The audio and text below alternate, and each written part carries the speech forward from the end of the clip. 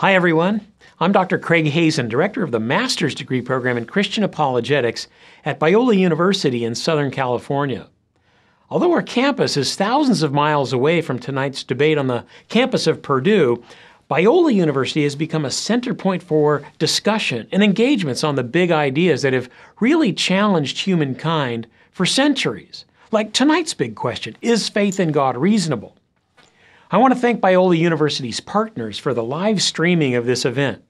The first partner is Symposia Christi, which is a coalition of campus ministry groups at Purdue, and the second is Reasonable Faith, the organization that supports the scholarship, speaking, and debates of Dr. W.L.Craig.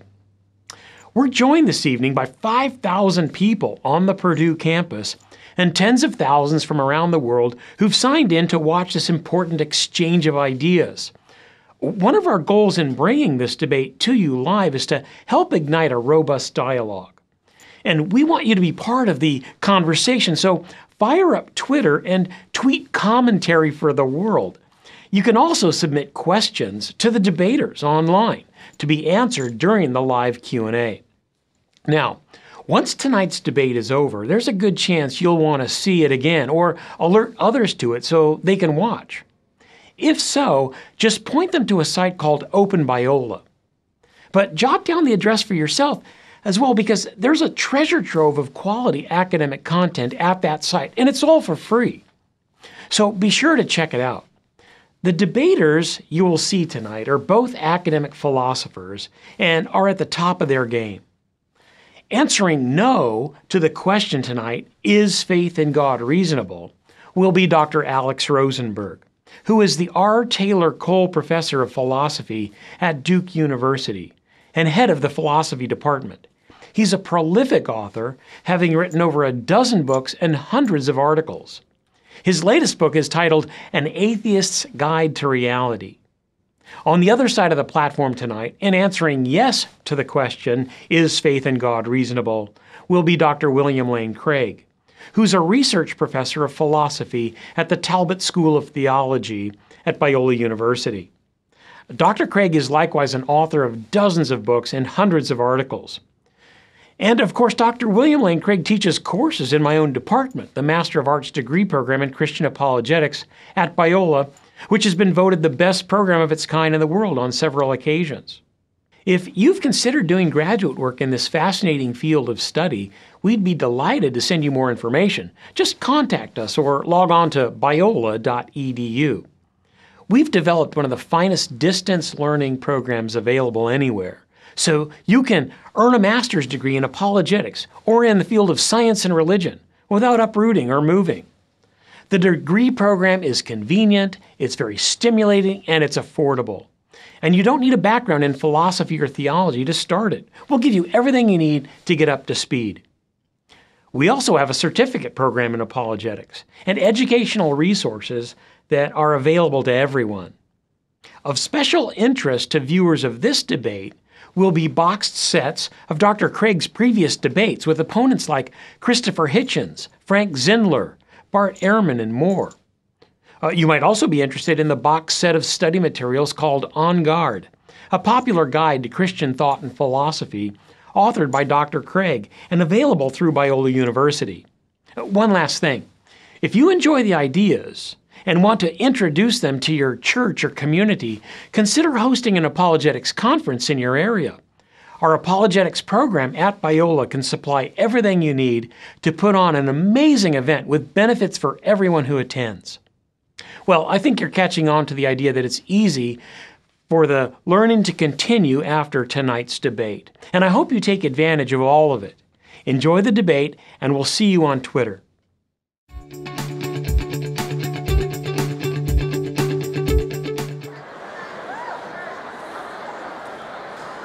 Good evening. Welcome. Come on in and let's have a seat. Thank you for coming. Given the vastness of the audience that will be watching this debate tonight here and across the world, sometimes and at some places in America, we like to say, "Oh, let's get ready to rumble." It's going to be an exciting night. Welcome to the main event, the Symposium 2013, where the theme is the foolishness of faith. The Christian faith is often viewed as foolishness by those who don't believe it, and it is viewed as life-preserving and giving by those who do. The purpose of the symposium annually is to explore and debate some of the most probing questions about faith, reason, and life through lectures, panel discussions, and debates such as this. We welcome those of you attending tonight's debate here at Elliott Hall of Music at Purdue University, and we welcome those watching this live streaming, some estimated 10,000.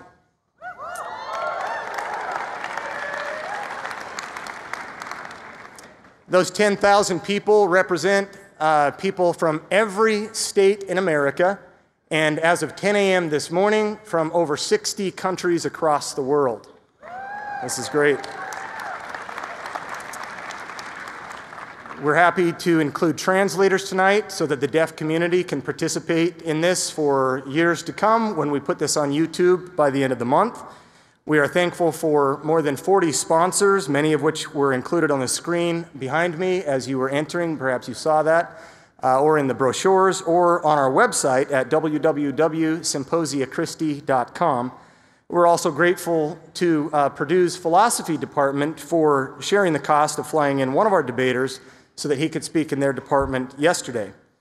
My name is Corey Miller, and I will be the moderator for tonight's debate and the MC throughout the weekend, where we've got a fantastic series of talks scheduled for you by a dozen speakers, maybe 35 talks on issues relevant to tonight's debate. I'm on staff with Faculty Commons, the faculty ministry of Crew, and I direct the Christian Faculty Staff Network here at Purdue.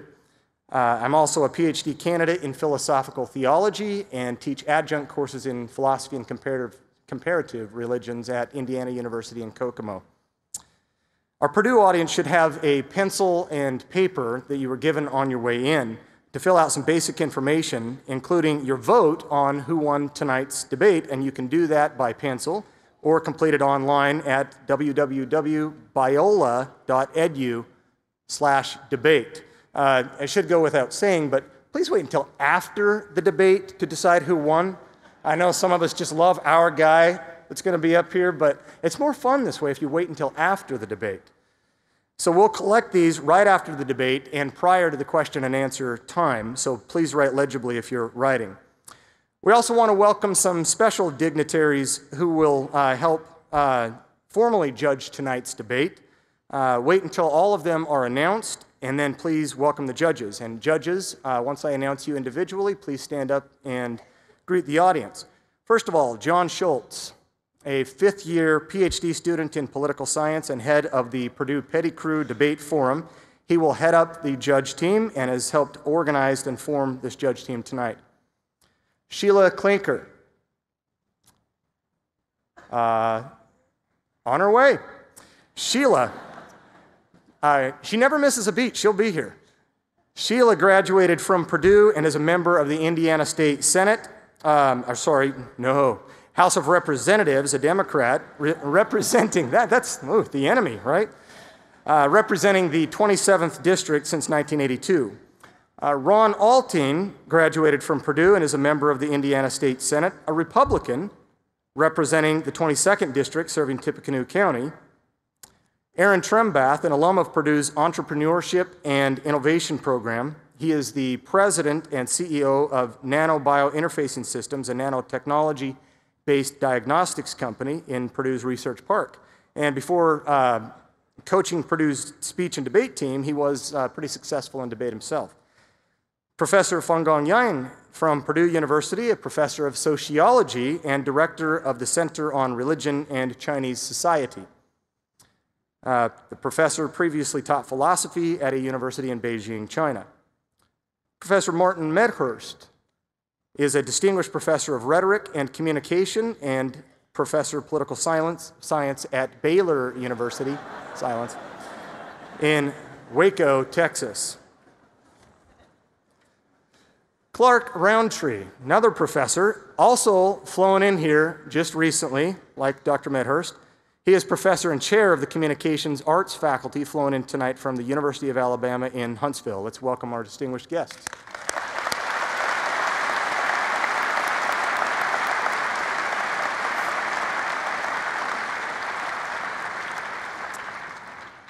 A colleague, Paul Gould, and myself will be editing a book to be published by Routledge based on the proceedings of tonight's debate, which will include the two debaters we'll announce in a moment, the two rhetoric professors we just mentioned, and two other philosophers and two physics professors, with an equal divide of Christians and atheists along the lines. So the debate tonight will continue under the forthcoming title, Is Faith in God Reasonable? Debates in Philosophy, Science, and Rhetoric. We'll let you know when that comes out through your contact information, so make sure you give us the basic information. Turning the corner here, the famous anti-theist Samuel Clemens, otherwise known as Mark Twain, once said, "Faith is believing something you know ain't true." I don't know if that has unanimous consent. The most famous of Jewish and Christian philosophers, perhaps of all time, at least in a particular period, Moses Maimonides and Thomas Aquinas, believed that faith is a virtue. Indeed, Aquinas went so far as to say that without faith, the virtue of faith, none of the other virtues are even virtuous. John Calvin, the Protestant reformer, claimed that it would be the height of absurdity to label ignorance tempered by humility faith, for faith consists in the knowledge of God. For Maimonides, Aquinas, and Calvin, then, faith is part of a knowledge tradition. Yet in contemporary times, the philosopher Norman Malcolm has said that in our Western academic philosophy, religious belief is commonly regarded as unreasonable and is viewed with condescension or even contempt. It is said that religion is a refuge for those who, because of weakness of intellect or character, they're unable to confront the stern realities of the world. The objective, mature, strong attitude is to hold beliefs solely on the basis of evidence. So to this provocative statement, much can and should and now will be said as we turn toward tonight's debate over the question, is faith in God reasonable? Our first debater will argue the affirmative and consequently will go first, as is the tradition when taking the affirmative position. W.L.Craig is research professor of philosophy at Talbot School of Theology in La Mirada, California. He earned a doctorate in philosophy at the University of Birmingham, England, before taking a doctorate in theology from Ludwig Maximilian's University of Munich in Germany. Prior to his appointment at Talbot, he spent several years at the Higher Institute of Philosophy of the Catholic University Louvain, Belgium. He has authored and edited over 30 books, including the Kalam Cosmological Argument, Assessing the New Testament Evidence for the Historicity of the Resurrection of Jesus, Theism, Atheism, and Big Bang Cosmology, and God, Time, and Eternity, as well as over 100 articles in professional journals of philosophy and theology, such as the Journal of Philosophy, New Testament Studies, Philosophical Studies, Philosophy, the British Journal for Philosophy of Science. He is considered to be one of the foremost defenders of the Christian faith. His book, here, third edition, Reasonable Faith, Christian Truth, and Apologetics, matches his website, which is reasonablefaith.org.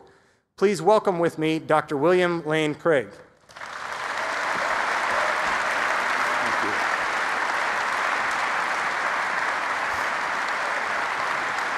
Thank you.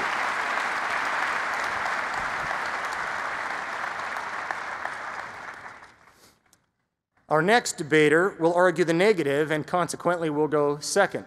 He will have the final word in the debate. Alex Rosenberg is the R. Taylor Cole Professor of Philosophy and Department Head at Duke University, with secondary appointments in the Biology and Political Science departments. He completed his dissertation at the Johns Hopkins University on a philosophical analysis of microeconomic laws.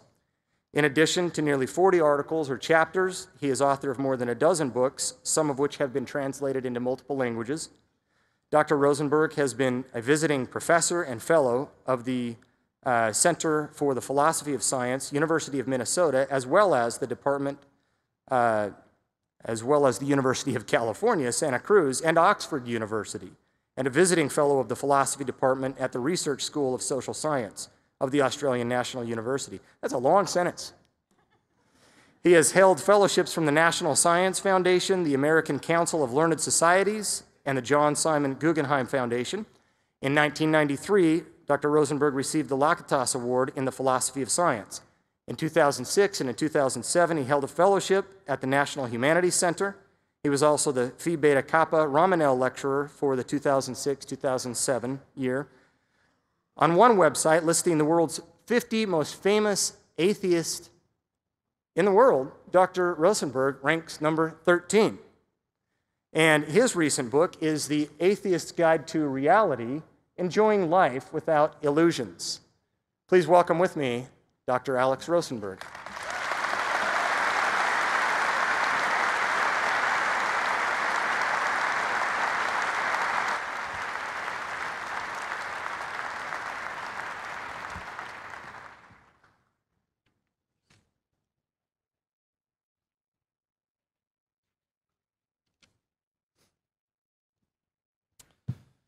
The debate rules for tonight. The structure of the debate will be as follows. Each speaker will have a 20-minute opening statement followed by two 12-minute rebuttals and then two 8-minute rebuttals. The speakers will then provide a 5-minute closing statement. In all, the actual debate should take 90 minutes, 45 minutes for each position to make their case. There will then be a 30 to 45-minute Q&A period, according to which we will take questions from our live audience here at Purdue and from our live streaming audience across the world, perhaps.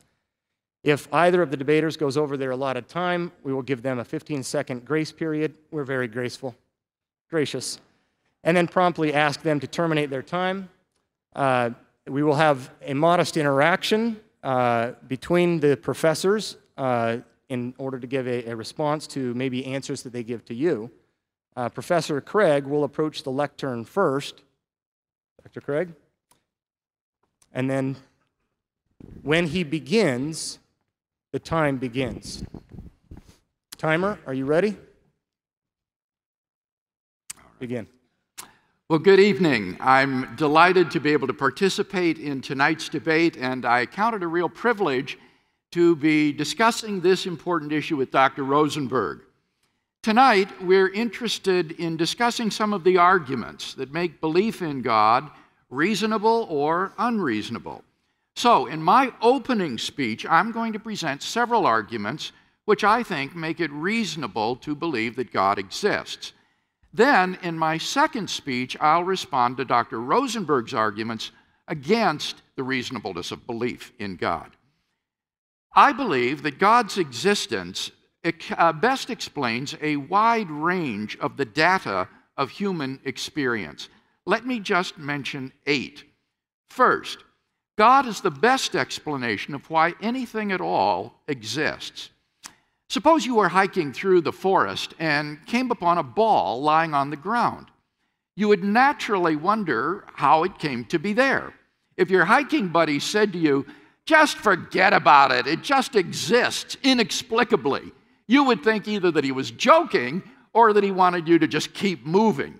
No one would take seriously the idea that the ball just exists without any explanation. Now, notice that merely increasing the size of the ball, even until it becomes coextensive with the universe, does nothing to provide or remove the need for an explanation of its existence. So, what is the explanation of the existence of the universe? Whereby the universe, I mean all of space-time reality.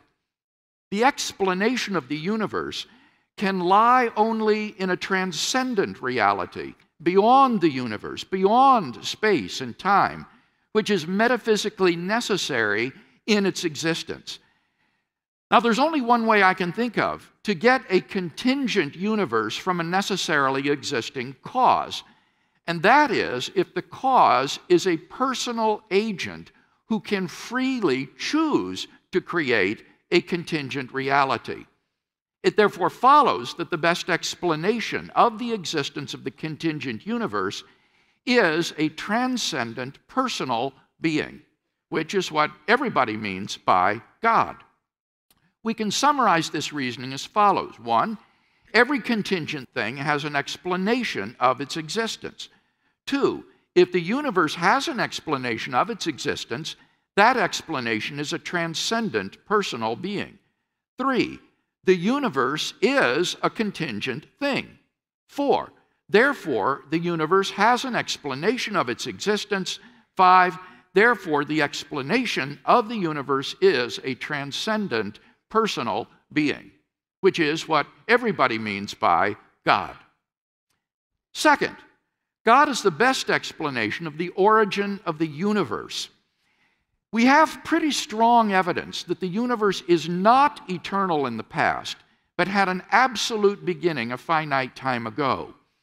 In 2003, Arvind Borde, Alan Guth, and Alexander Vilenkin were able to prove that any universe which has on average been in a state of cosmic expansion cannot be infinite in the past, but must have a past space-time boundary.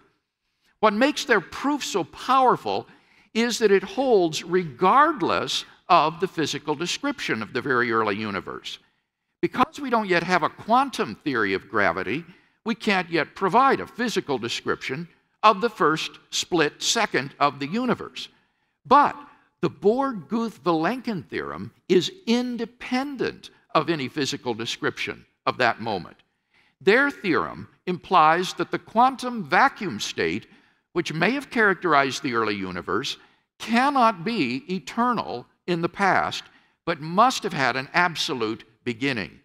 Even if our universe is just a tiny part of a so-called multiverse composed of many universes, their theorem requires that the multiverse itself must have had an absolute beginning. Of course, highly speculative scenarios such as loop quantum gravity models, string models, even closed time-like curves have been proposed to try to avoid this absolute beginning. These models are fraught with problems, but the bottom line is that none of these models, even if true, succeeds in restoring an eternal past. Last spring, at a conference in Cambridge celebrating the 70th birthday of Stephen Hawking, Vilenkin delivered a paper entitled, "Did the Universe Have a Beginning?" which surveyed current cosmology with respect to that question. He argued, and I quote, "None of these scenarios can actually be past eternal." He concluded, "All the evidence we have says that the universe had a beginning." But then the inevitable question arises. Why did the universe come into being? What brought the universe into existence? There must have been a transcendent cause which brought the universe into being. We can summarize our argument thus far as follows. 1, the universe began to exist. 2, if the universe began to exist, then the universe has a transcendent cause. 3, therefore, the universe has a transcendent cause. By the very nature of the case, that cause must be a transcendent, immaterial being. Now, there are only two possible things that could fit that description. Either an abstract object, like a number, or an unembodied mind or consciousness. But abstract objects don't stand in causal relations. The number 7, for example, has no effect on anything. Therefore, the cause of the universe is plausibly an unembodied mind or person. And thus we are brought not merely to a transcendent cause of the universe, but to its personal creator. 3, God is the best explanation of the applicability of mathematics to the physical world. Philosophers and scientists have puzzled over what physicist Eugene Wigner called the uncanny effectiveness of mathematics. How is it that a mathematical theorist like Peter Higgs can sit down at his desk and by poring over mathematical equations predict the existence of a fundamental particle which experimentalists 30 years later, after investing millions of dollars and thousands of man-hours, are finally able to detect? Mathematics is the language of nature. But how is this to be explained? If mathematical objects are abstract entities causally isolated from the universe, then the applicability of mathematics is, in the words of philosopher of mathematics Penelope Matty, a happy coincidence. On the other hand, if mathematical objects are just useful fictions, how is it that nature is written in the language of these fictions? In his book, Dr. Rosenberg emphasizes that naturalism doesn't tolerate cosmic coincidences. But the naturalist has no explanation of the uncanny applicability of mathematics to the physical world. By contrast, the theist has a ready explanation. When God created the physical universe, he designed it on the mathematical structure he had in mind. We can summarize this argument as follows. 1, if God did not exist, the applicability of mathematics would be a happy coincidence. 2, the applicability of mathematics is not a happy coincidence. 3, therefore, God exists. 4th, God is the best explanation of the fine-tuning of the universe for intelligent life. In recent decades, scientists have been stunned by the discovery that the initial conditions of the Big Bang were fine-tuned for the existence of intelligent life with a precision and delicacy that literally defy human comprehension. Now, there are 3 live explanatory options for this extraordinary fine-tuning. Physical necessity, chance, or design. Physical necessity is not, however, a plausible explanation because the finely tuned constants and quantities are independent of the laws of nature, and therefore they are not physically necessary. So could the fine-tuning be due to chance? The problem with this explanation is that the odds of a life-permitting universe governed by our laws of nature are just so infinitesimal that they cannot be reasonably faced. Therefore, the proponents of chance have been forced to postulate the existence of a world ensemble of other universes, preferably infinite in number and randomly ordered, so that life-permitting universes would appear by chance somewhere in the ensemble. Not only is this hypothesis, to borrow Richard Dawkins' phrase, an unparsimonious extravagance, but it faces an insuperable objection. By far, most of the observable universes in a world ensemble would be worlds in which a single brain fluctuates into existence out of the vacuum and observes its otherwise empty world. Thus, if our world were just a random member of a world ensemble, we ought to be having observations like that. Since we don't, that strongly disconfirms the world ensemble hypothesis. So chance is also not a good explanation. It follows that design is the best explanation of the fine-tuning of the universe. And thus the fine-tuning of the universe constitutes evidence for a cosmic designer. 5th, God is the best explanation of intentional states of consciousness in the world. Philosophers are puzzled by states of intentionality. Intentionality is the property of being about something or of something. It signifies the object-directedness of our thoughts. For example, I can think about my summer vacation, or I can think of my wife. No physical object has this sort of intentionality. A chair, or a stone, or a glob of tissue like the brain is not about or of something else. Only mental states or states of consciousness are about other things. As a materialist, Dr. Rosenberg recognizes this fact and so concludes that on atheism, there really are no intentional states. Dr. Rosenberg boldly claims that we never really think about anything. But this seems incredible. Obviously, I am thinking about Dr. Rosenberg's argument. This seems to me to be a reductio ad absurdum of atheism. By contrast, on theism, because God is a mind, it's hardly surprising that there should be finite minds. Thus, intentional states fit comfortably into a theistic worldview. So, we may argue, 1, if God did not exist, intentional states of consciousness would not exist. 2, but intentional states of consciousness do exist. 3, therefore, God exists.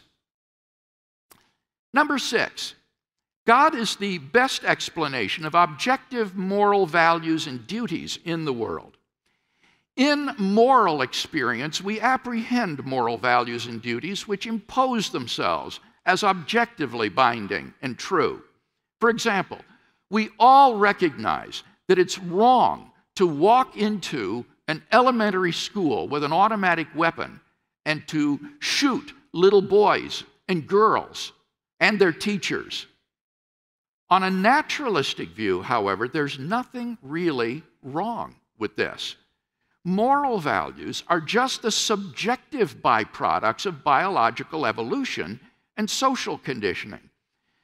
Dr. Rosenberg is brutally honest about the implications of his atheism. He writes, "There is no such thing as morally right or wrong.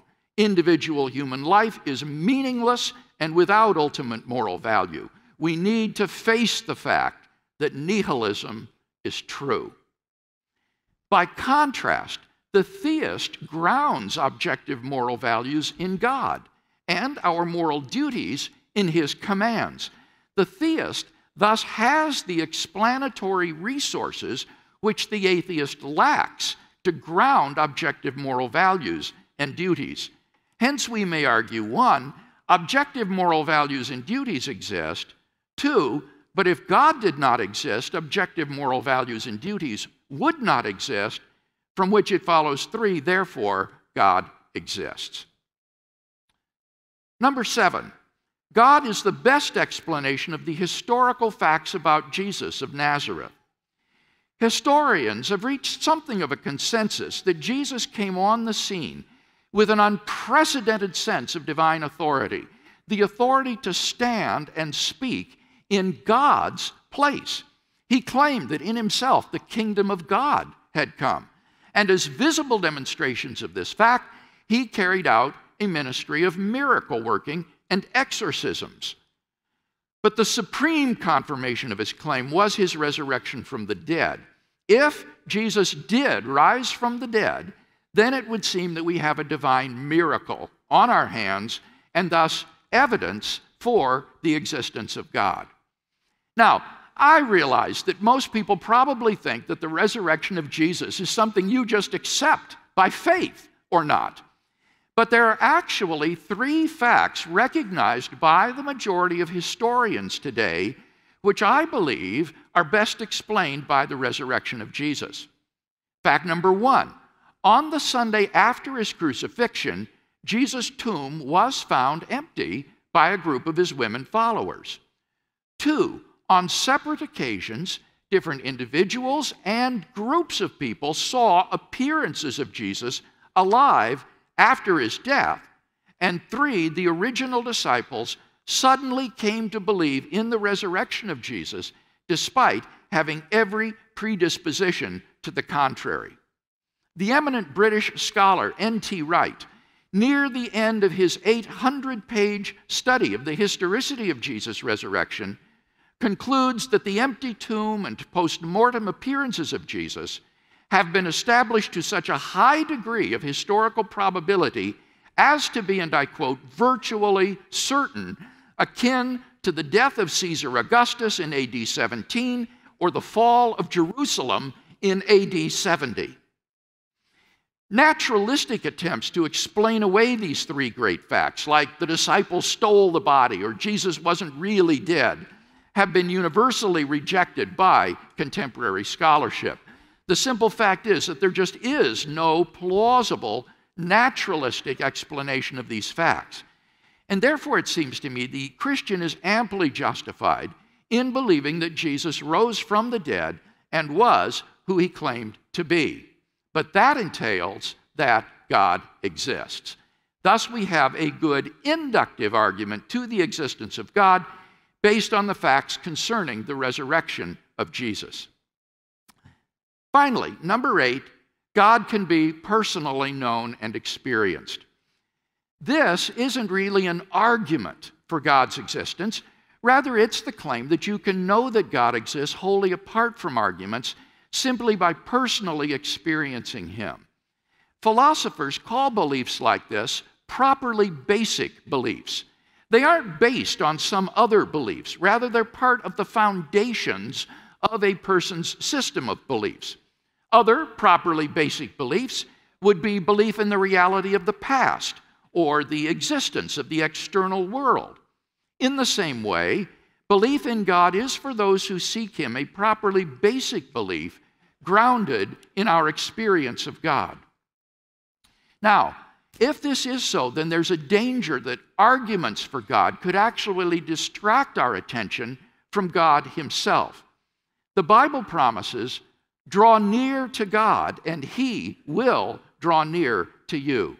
We mustn't so concentrate on the external proofs that we fail to hear the inner voice of God speaking to our own hearts.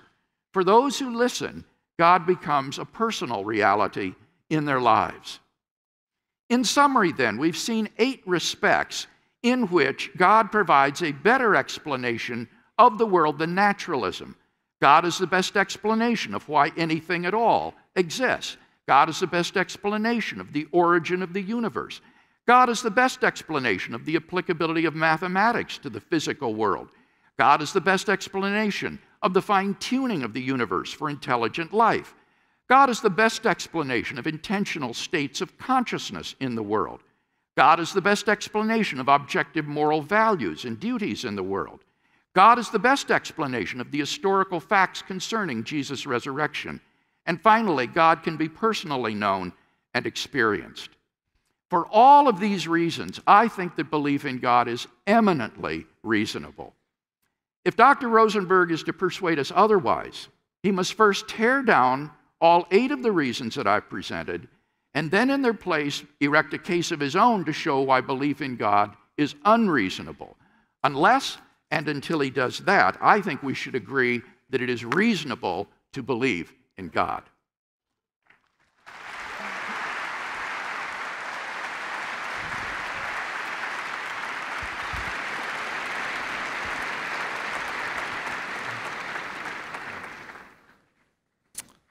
Do we have a timer on this side, or is it just, okay. Okay, that ends Dr. Craig's opening statement. Dr. Rosenberg will now approach his lectern, and when I say begin, then Professor Rosenberg may begin his 20-minute opening statement. Timer, are you ready? Okay, Dr. Rosenberg, you may begin. Thanks, Corey, and thank you for the invitation. As Yogi Berra, the famous Yankee catcher, once said, I appreciate your making this night necessary. So I don't know whether to laugh or to cry. I hope you didn't pay money to come to tonight's debate, because everything that Dr. Craig said, almost everything actually, he said many times before, in many different debates, almost in the same order, and all of them available on the internet. So, you know, you didn't need to come out in this really cold night here in West Lafayette to hear these debates again and to hear these arguments again. And in particular, what's remarkable about them is how impervious they are to the previous discussions and criticisms that they've been exposed to. They're exactly the same as 7 or 8 or 9 internet presentations of his arguments in the past. And what it leads me to ask is Dr. Craig infallible, or does he just not listen? Probably the latter. He probably doesn't listen to what his interlocutors have suggested. And I don't think that he listens because he's really not interested in getting at the truth. He's interested in scoring debate points. There are 2 moves that Dr. Craig almost always makes. First, there's the burden of proof claim. As though we were in a court of law, as though it was a question of the defending attorney and the prosecuting attorney engaged in an adversarial procedure.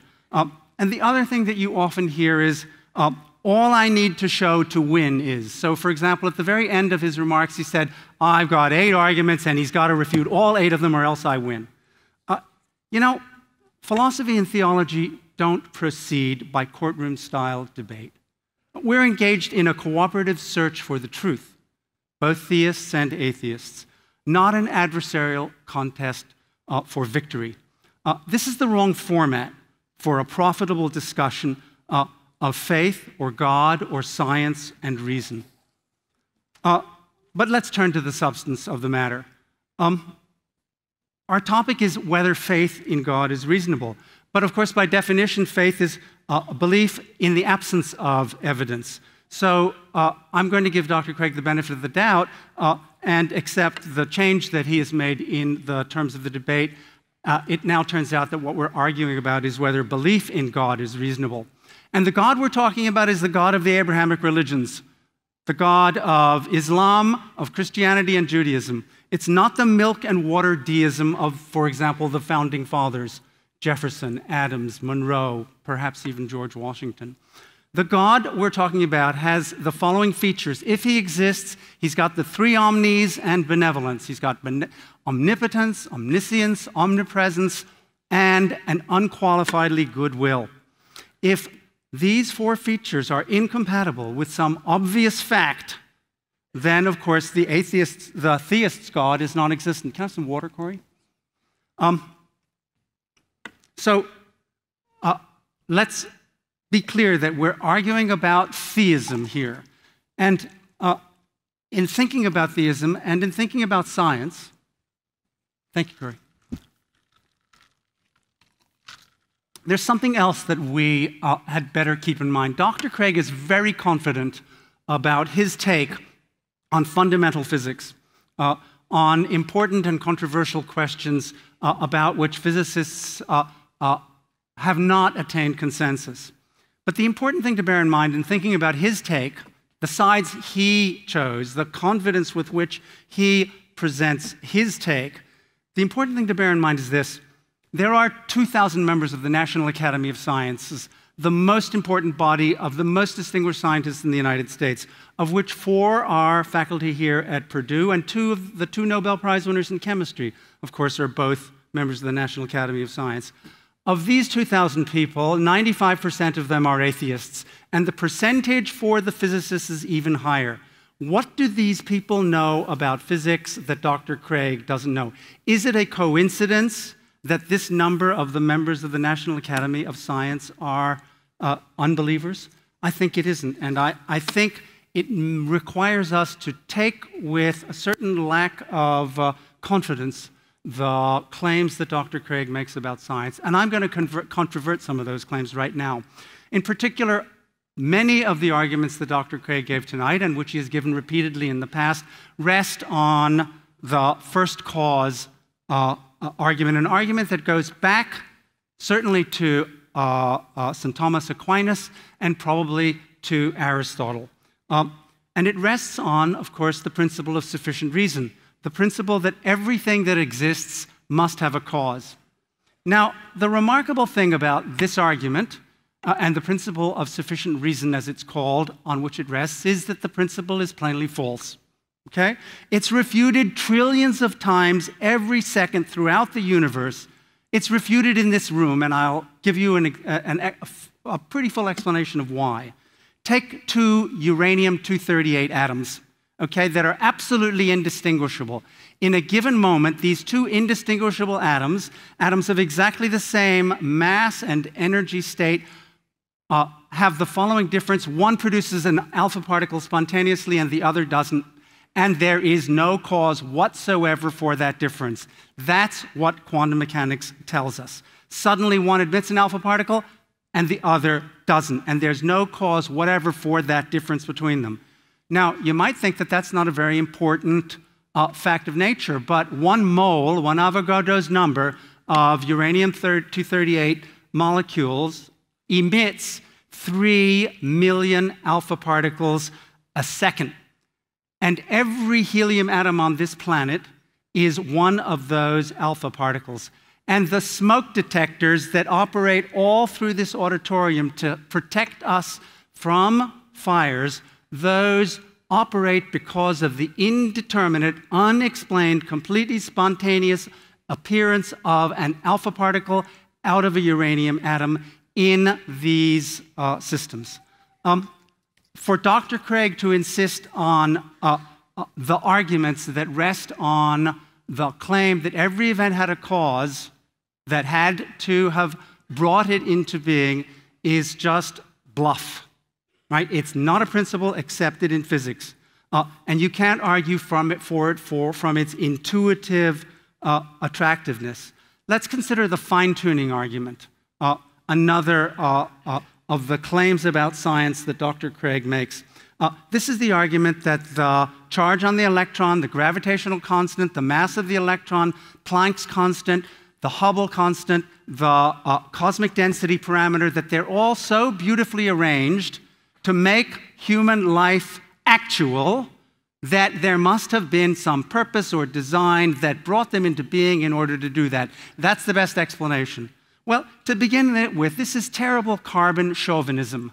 If these constants had been slightly different, maybe there would be intelligent life in the universe that's germanium-based or silicon-based. Look at the periodic table of the elements, look at the atoms around carbon in the periodic table, and ask yourself whether, if some of these constants have been slightly different, whether there might not be intelligent creatures in the universe that are differently composed from us.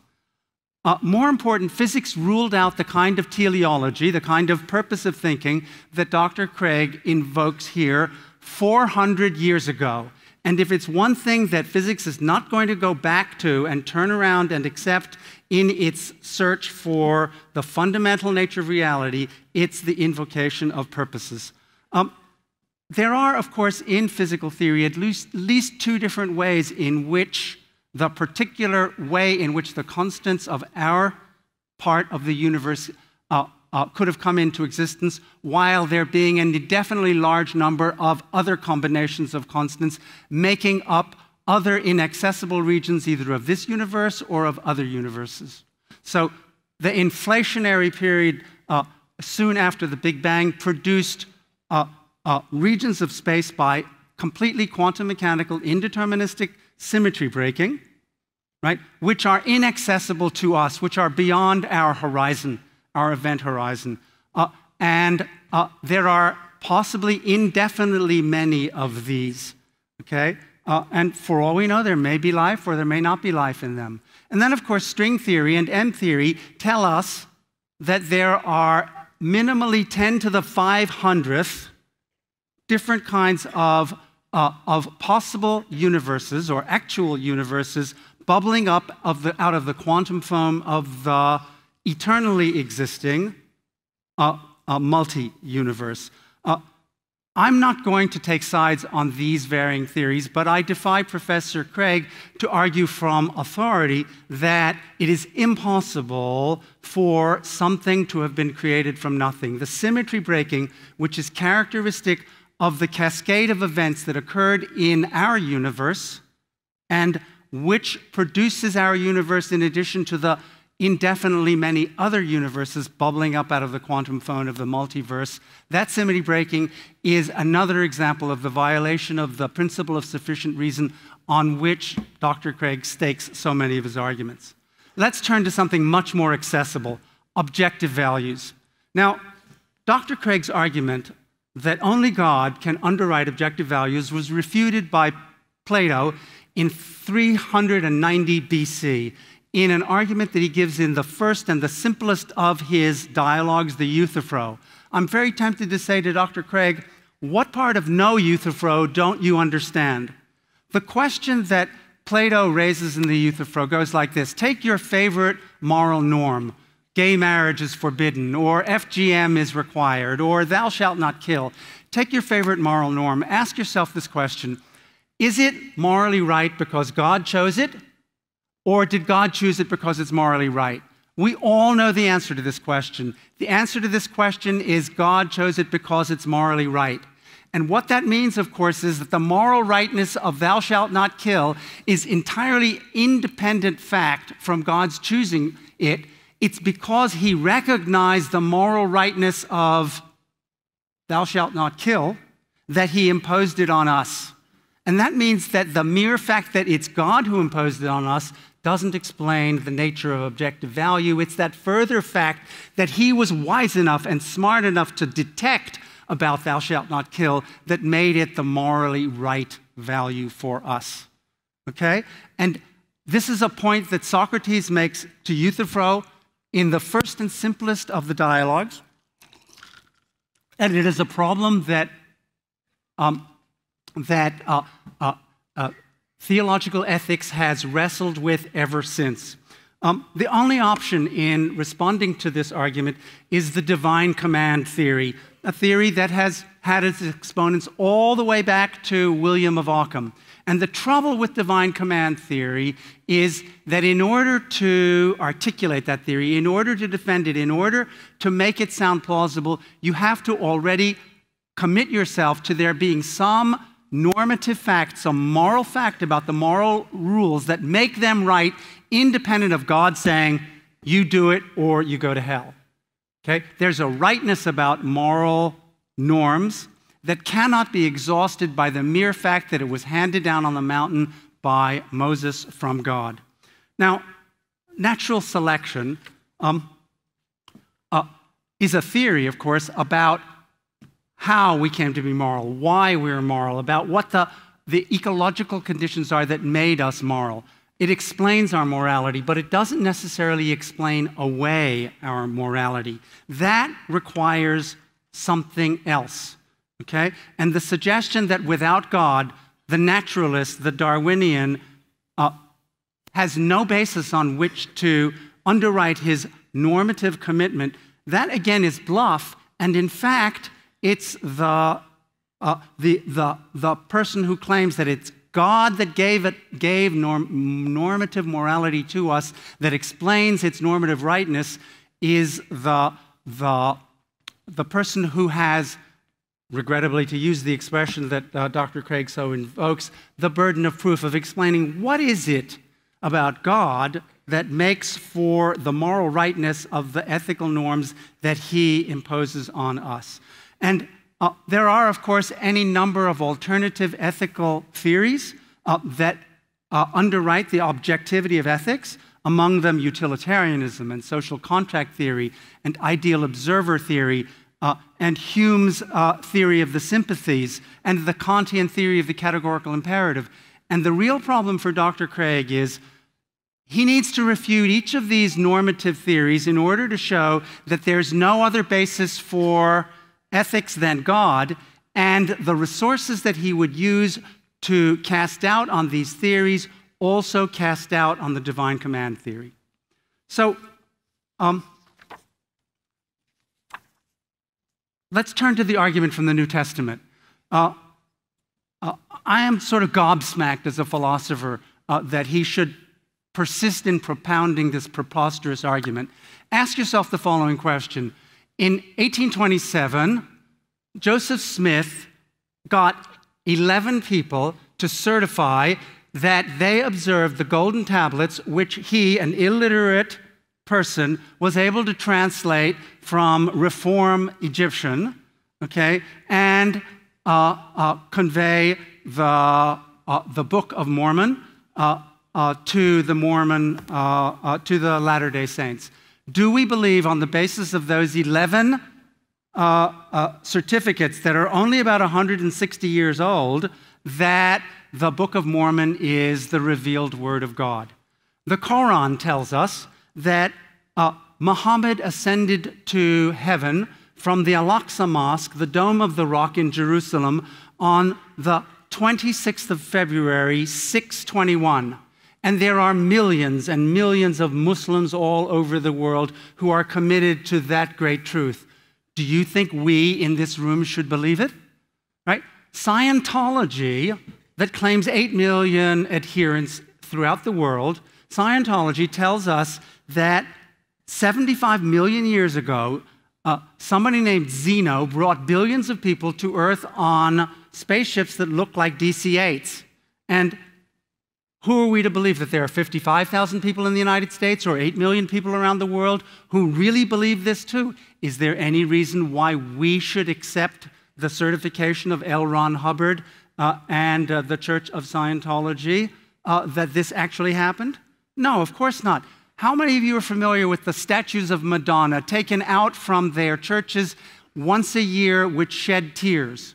Of course, as scientists, we know exactly what the physical properties are of these statues and how the rapid and sudden change of temperature between the inside and the outside of the cathedral produces condensation, which the devout believe to be tears. But that's no reason for us to believe it. Think about this.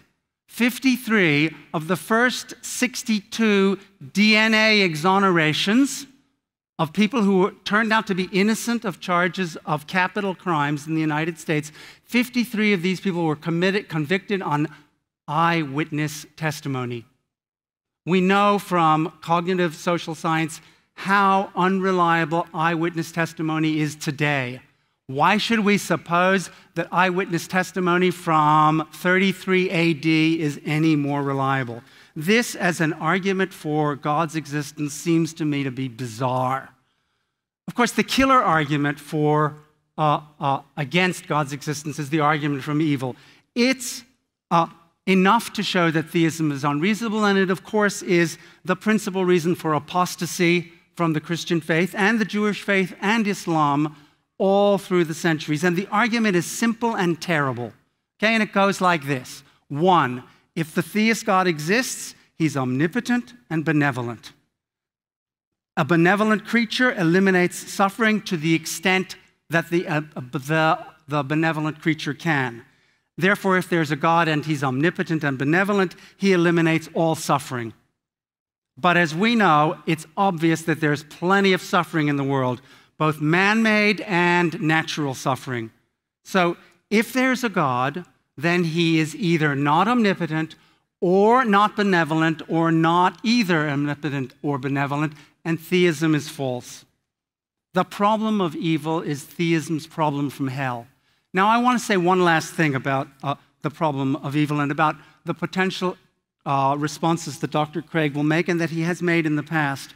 And I need to make something about my own personal history clear here. There are a lot of responses to the problem of evil that I find morally offensive. And I find them morally offensive for a certain reason. I'm the child of Holocaust survivors.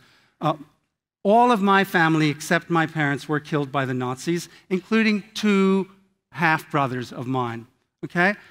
I will not take kindly, okay, to a suggestion that Dr. Craig has made repeatedly in debate fora like this, that the innocent children who died in the Holocaust, including or died at the hands of the soldiers of Israel in Canaan, that these innocent children, like my half-brothers, were more fortunate, were luckier, because they ascended to heaven directly than the SS soldiers who killed them and lived very nice, very comfortable, very long lives in West Germany after World War II.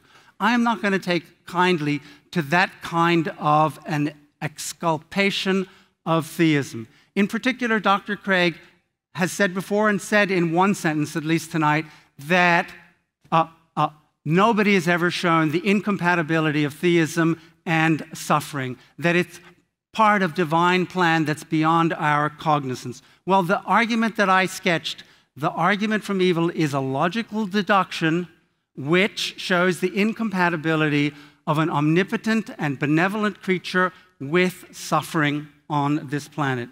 And it's not enough to fob it off on the mystery of God's plan or on the mere logical compatibility of these two views. Now, I've got to stop, and in the reply, I'm going to want to take up the 2 new arguments that Dr. Craig introduced, the argument from mathematics and the argument from intentionality. But I think I've put enough on the table for him to rejoin. Thank you.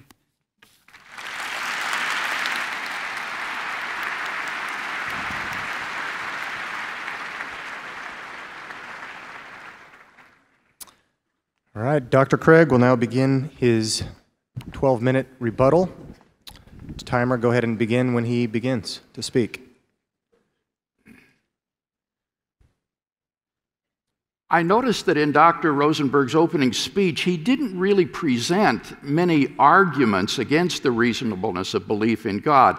He gestured in the direction of the problem of evil, but he didn't really develop it. The problem is that that argument is based upon controversial premises, such as that if God is all-powerful, he can just create any world that he wants, and that if God is all good, he would want to create a world without evil. And neither one of those is necessarily true, and that is why among philosophers, even atheists, the logical version of the problem of evil is widely rejected. So what Dr. Rosenberg needs to show is that it is impossible that God could have morally sufficient reasons for permitting the suffering in the world, and until he does that, he hasn't even begun to offer a problem of evil that disproves theism. Rather, when you read Dr. Rosenberg's work, what you discover is that his skepticism about God's existence is really rooted in his scientism or naturalism, which make it unreasonable to believe in God.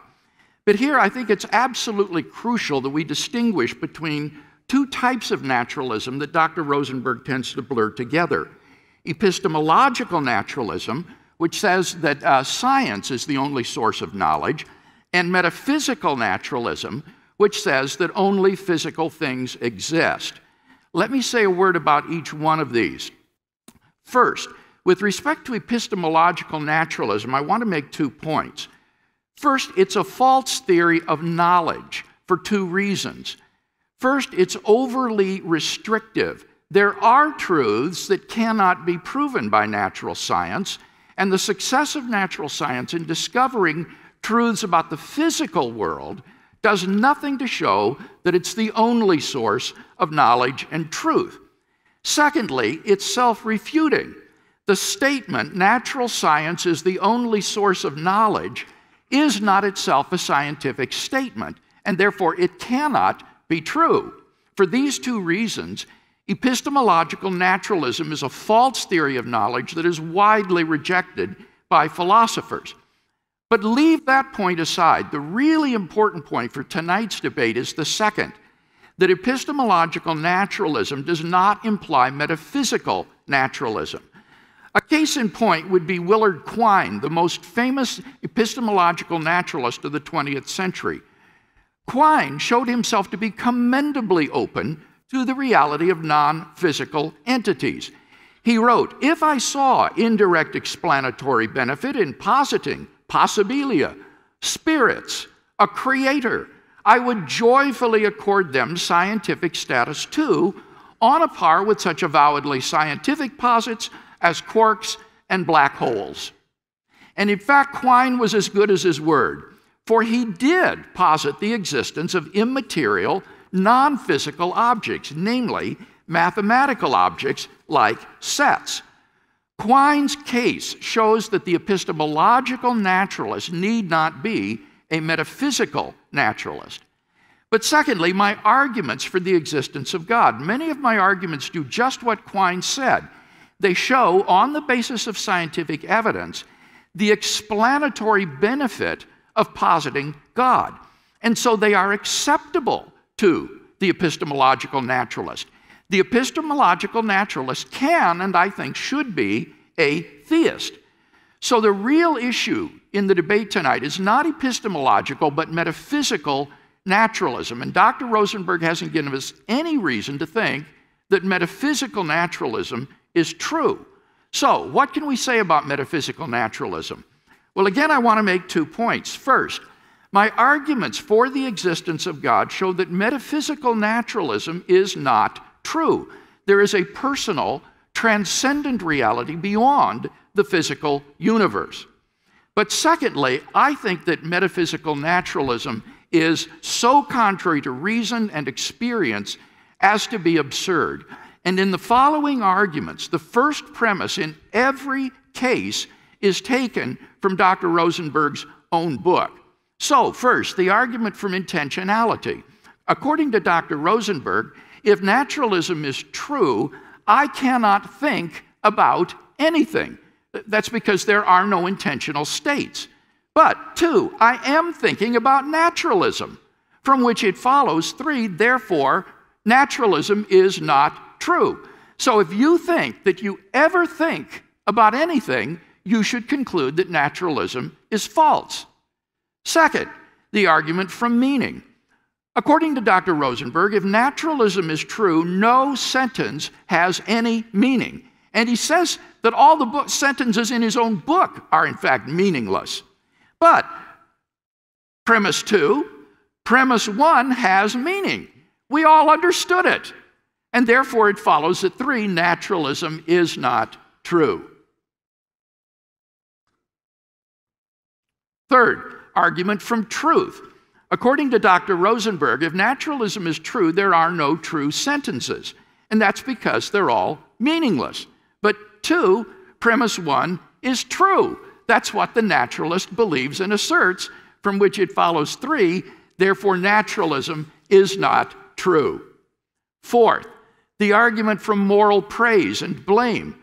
According to Dr. Rosenberg, if naturalism is true, then I am not morally praiseworthy or blameworthy for any of my actions, because, as I said, on his view, objective moral values and duties do not exist.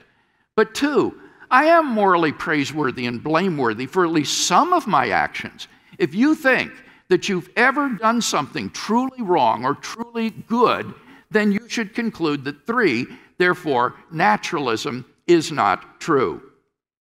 Fifth, the argument from freedom.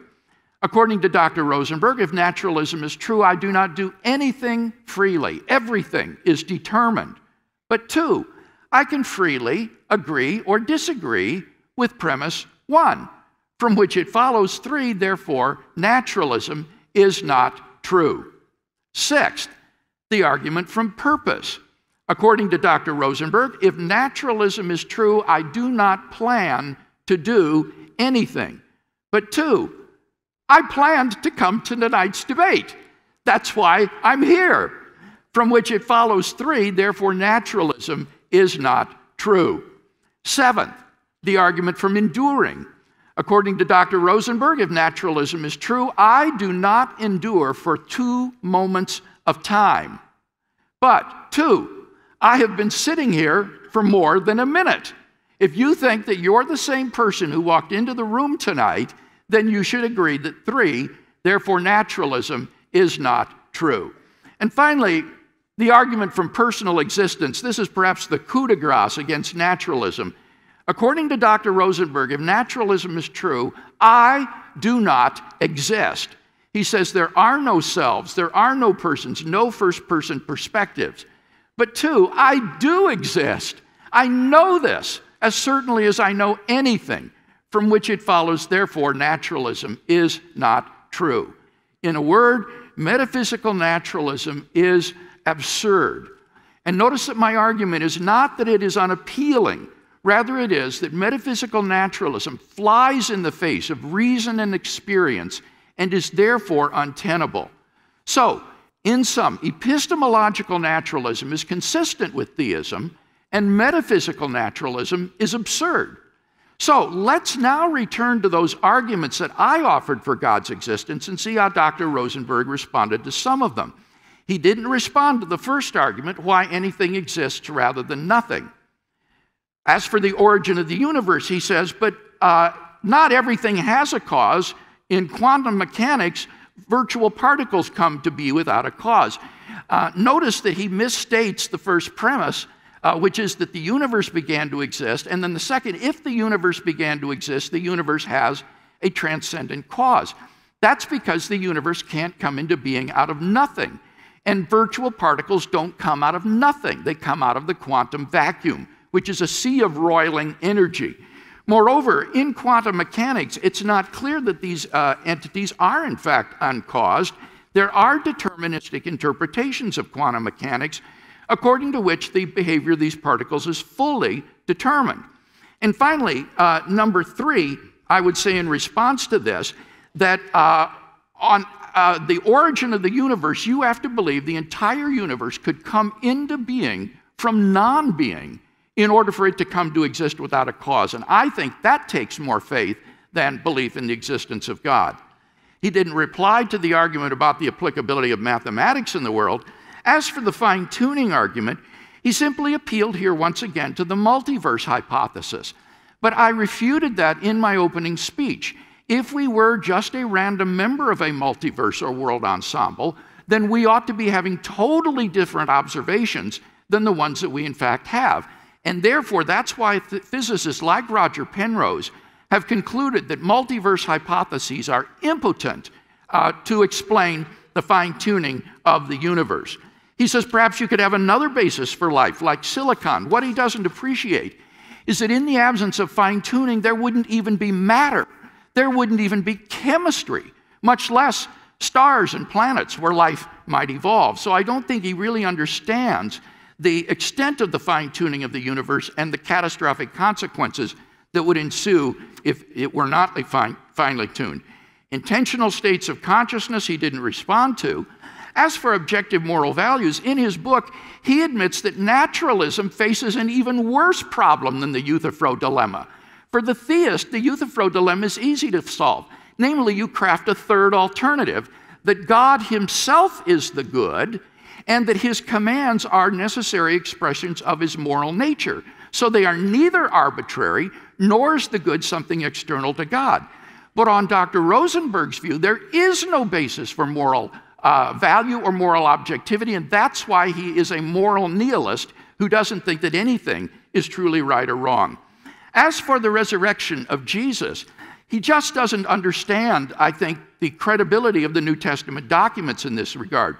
You can't compare them to Joseph Smith, which were probably lies, or to Muhammad's ascension, which is probably a legend, because in this case we are dealing with early eyewitness testimony that is not the result of conspiracy or lie. These people sincerely believed what they said, and that's why most historians accept those three facts.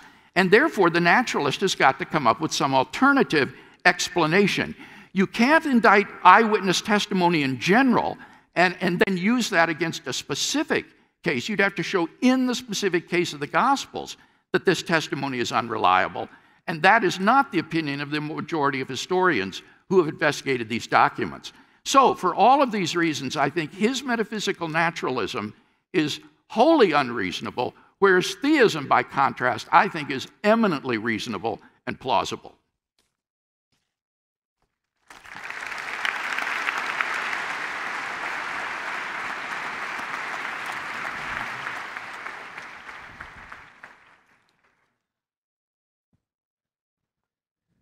All right, as soon as Dr. Rosenberg begins, he has his 12-minute rebuttal. Timer begin when he begins. Gee, what a lot to cover. So I guess the way to begin is to say I wrote this book, The Atheist Guide to Reality.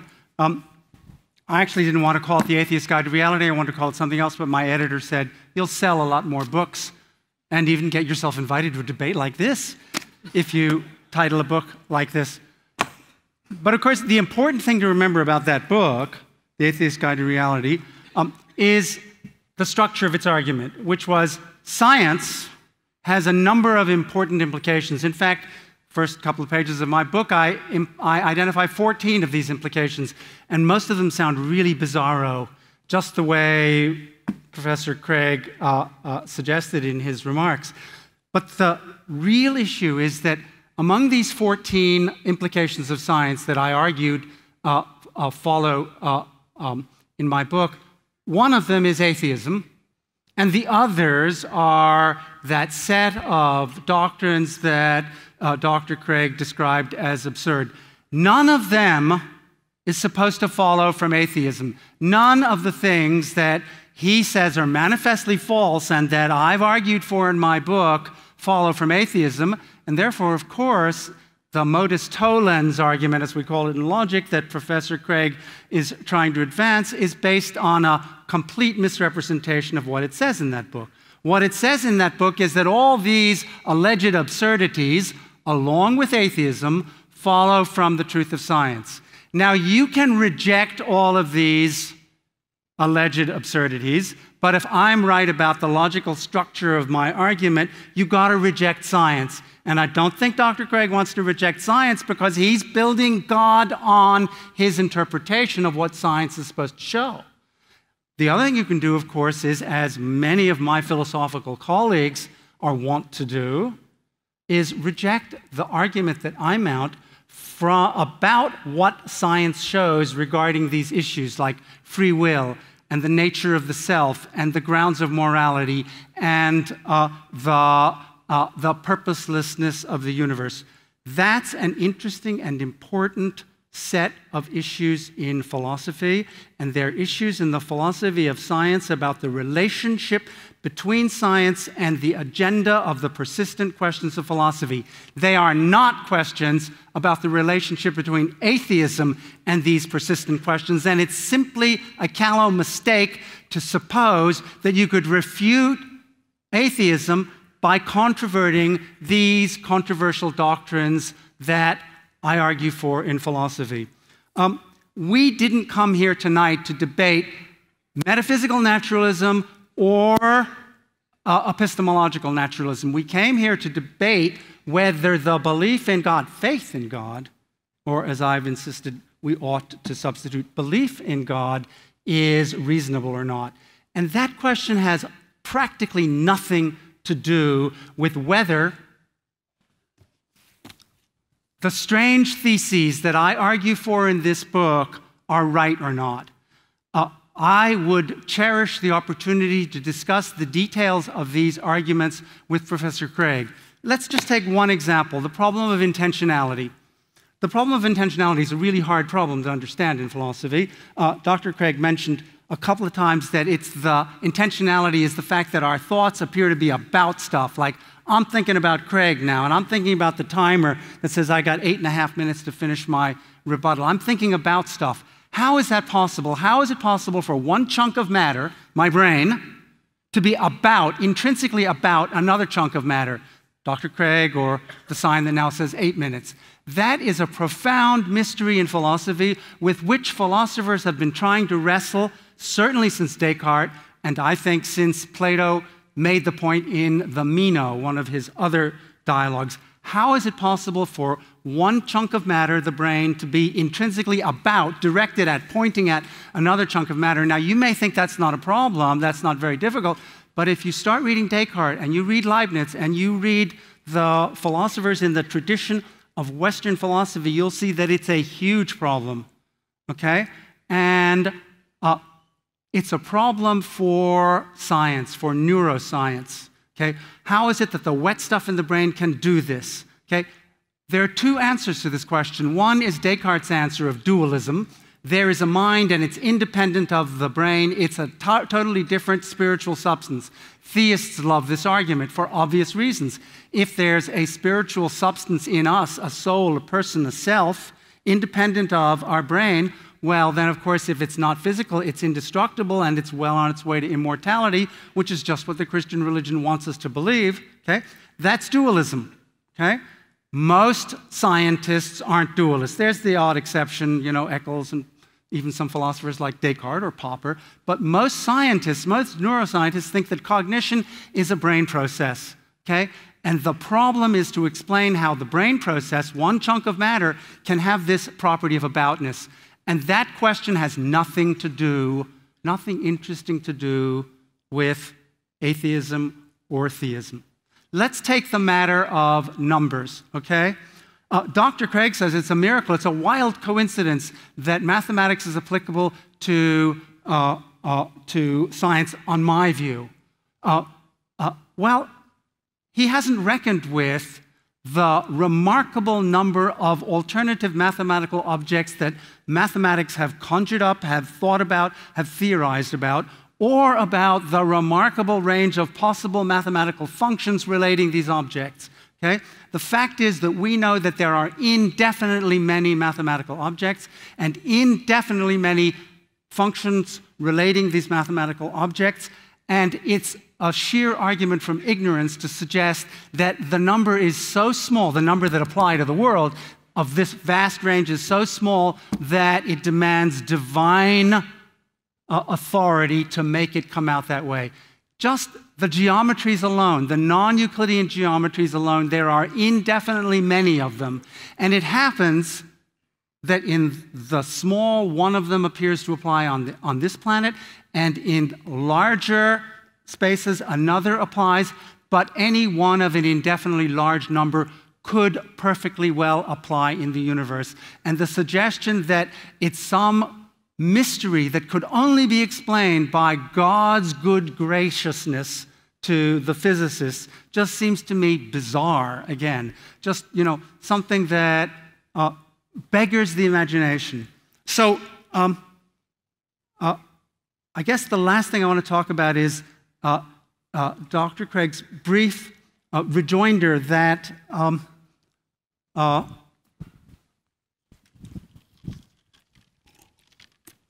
that I somehow need, or that he can get away with showing or with asserting that there's no logical incompatibility between God's being omnipotent and benevolent and the existence of suffering. Now, Christian philosophers have been worried about this problem from hell at least since the greatest of them, Leibniz. Okay? And they have done handsprings and twisted themselves up in knots to try to find some explanation, because logically speaking, if God is omniscient and God is omnipotent and God is truly benevolent, has a totally good will and would never will anything but for the best, then the existence of suffering on our planet, human suffering and natural suffering of other animals, for example, okay, is something that needs desperately to be explained. And we've had, over the course of 400 or 500 years of wrestling with this problem, the free will defense and the mystery mongering, it's, God's will defense. And nobody has managed to provide a satisfactory explanation. And I insist that the problem is logical. And Dr. Craig needs to tell us exactly how an omnipotent God and an entirely benevolent God had to have the Holocaust in order to produce the good outcome, whatever it might be that he intends for our ultimate providence. Couldn't he have just gotten away with World War I or the Great Leap Forward, or the 30 Years' War, which killed untold millions, or the bubonic plague that killed 40% of the population of Europe? Did he have to have every one of those in order to produce the kind of beneficent outcome which it is divine providence to expect? I just don't see it. I cannot understand it. I find it offensive, right? And I find it perplexing. And in all honesty, if Dr. Craig could provide me with any kind of a logical, coherent account that could reconcile the evident fact of the horrors of human and infrahuman life on this planet over the last 3.5 billion years with the existence of a benevolent, omnipotent agent, then I will turn Christian. Thank you.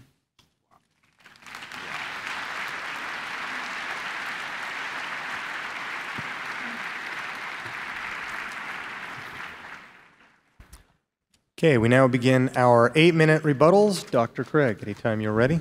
Timer begin when you start speaking. I am really excited about that last statement that Dr. Rosenberg made. Honestly, Dr. Rosenberg, if you were to read the work of people like Alvin Plantinga, Peter Van Inwagen, and others on this problem of evil, you would know that hardly anyone today defends the logical version of the problem of evil, because the atheist simply hasn't been able to shoulder the burden of proof required to put it through. Listen to what Paul Draper, who is an agnostic philosopher here in the department at Purdue, says. He says, logical arguments from evil are a dying, parentheses, dead, breed. For all we know, even an omnipotent and omniscient being might be forced to allow evil for the sake of obtaining some important good. Our knowledge of goods and evils and the logical relations they have to each other is much too limited to prove that this could not be the case. In particular, the atheist assumes that if God is all-powerful, he can create just any world that he wants. And that's not necessarily true. If God wills to create free creatures, then he can't guarantee they'll always do what is right. It's logically impossible to make someone freely do something. So God's being all-powerful doesn't mean he can do the logically impossible. So the atheist would have to prove there's a world of free creatures which God could create, which has as much good as this world, but without as much evil. How could he possibly prove that? That's pure speculation. What about the other premise, that if God is all good, then he would create a world without evil? Well, the problem here is that we are assuming that God's purpose is just to make us happy in this life. But on the Christian view, that's false. The purpose of life is not worldly happiness as such, but rather the knowledge of God. And there may be many evils that occur in this lifetime that are utterly pointless with respect to producing worldly happiness, but they may not be pointless with respect to producing a knowledge of God and salvation and eternal life. It's possible that only in a world that is suffused with natural and moral evil, that the optimal number of people would come to know God freely, find salvation and eternal life. So the atheist would have to prove that there's another possible world that has this much knowledge of God and his salvation in it, but which is produced with less evils. How could he possibly prove that? It's pure conjecture. It's impossible to prove those things. And that's why the logical version of the problem of evil has been widely abandoned.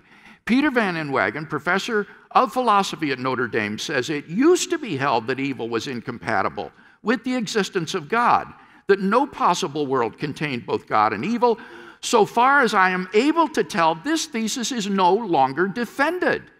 So Dr. Rosenberg, I want to invite you to think about becoming a theist tonight, because the main obstacle that you've presented need not be an obstacle for you anymore.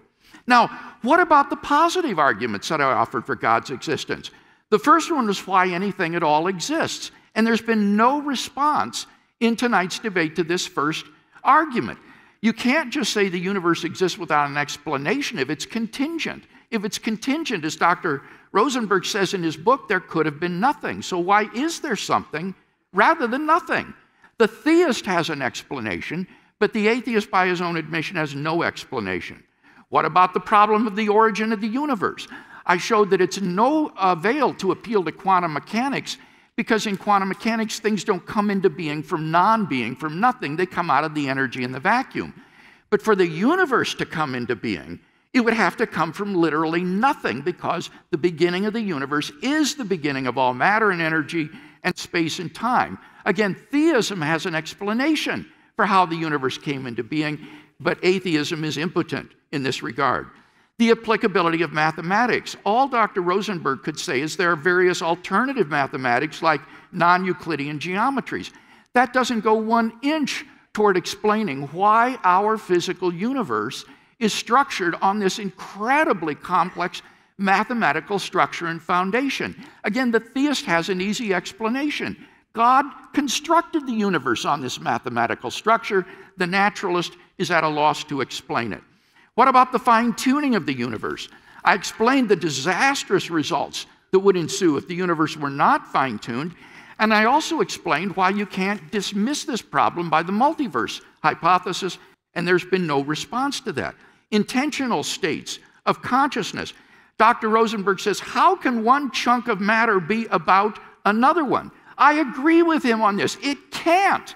That leads him to deny that we ever think about anything. It leads me rather to say, but I do think about things. Therefore, there must be minds.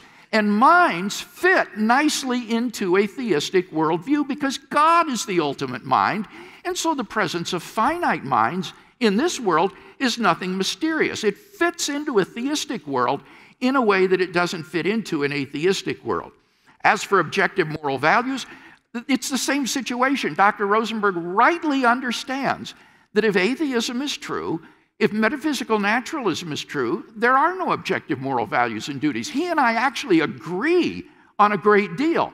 But what I would say is obviously it is wrong to do certain things, and therefore it follows that there must be a foundation for moral values beyond the physical world in God, a transcendent personal being. The resurrection of Jesus, again, you can't discuss this responsibly without getting your fingers dirty and looking at those documents. You can't attack other documents like Joseph Smith or Muhammad and use those to impugn the credibility of the gospel sources. The fact is that the majority of New Testament historians who have investigated these documents have concluded to those three facts that I mentioned. Remember, N.T. Wright says there is firmly established as the fall of Jerusalem in AD 70, but the naturalist has no explanation. Finally, God can be personally known and experienced. Why can't God be a properly basic belief for me, grounded in my experience of God? I don't see why not. Finally, what about metaphysical naturalism? How is this relevant in tonight's debate? He says these bizarre consequences that he affirms don't follow from atheism, they follow from scientism. But my argument was that scientism or epistemological naturalism doesn't imply metaphysical naturalism. Remember the case of W.L.Craig. But if God does not exist, then I think metaphysical naturalism is true.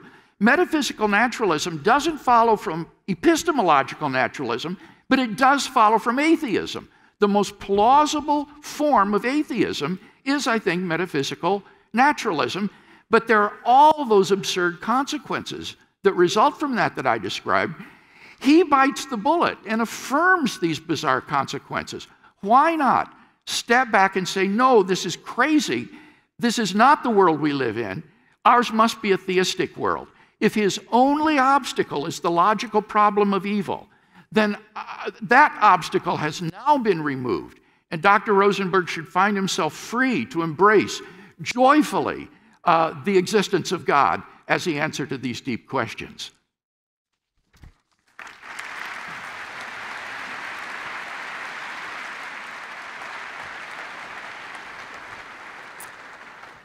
Professor Rosenberg may now begin his 8-minute rebuttal. Timer.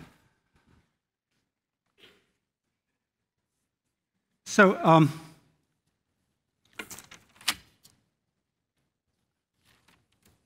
just as, of course, Dr. Craig is repeating himself, I guess I don't have much recourse but to repeat myself, because just as he suggests that I haven't answered one or another of his points, he similarly hasn't answered any number of mine. But that's the problem with this kind of a debate and this kind of a form. It doesn't work. It doesn't work because what I would like to be able to do is ask William Lane Craig a question and listen to his answer, and formulate a reply and listen to his answer, and then give a view and listen to his question, which is the way in which philosophical dialogue proceeds, and which enables us at least to find out where the crucial issues are between us and how we could mutually agree to adjudicate these matters. So now, I really need to know why he's so committed to the principle of sufficient reason, which underwrites a good half of the arguments from science which he advances for us. I made the point that the principle of sufficient reason is false. It's not just that it's not known to be true, it's that it's just plain out flat false and disconfirmed all over the galaxy, all over the universe, all over the multiverse, indefinitely many times in infinitesimally small units of time. And I don't understand why he insists that it's just intuitively obvious. It's just, you know, what could be more obvious that from nothing, nothing can come, that if something exists, there had to be a prior entity of some sort which brought it about. We know that alpha particles come into existence for no reason at all every moment in this room. Why should we assume that the universe is any different? Why should we assume that purely quantum mechanical fluctuations, symmetry breaking, which we understand is the explanation for why there's matter in the universe and not antimatter, why this process, which produces the characteristic features of our universe and does so without there being a cause for it happening one way or the other, why the symmetry gets broken one way or the other, couldn't be the nature of reality as far back as we can possibly dig in cosmology. Now, let's talk about the argument from evil. I keep hearing these quotes. He's even invoking my best friend, Peter Van Inwagen, asserting that nobody anymore believes that the argument from evil is a problem for theism. Well, not where I come from. Where I come from, that's the first thing that we worry about.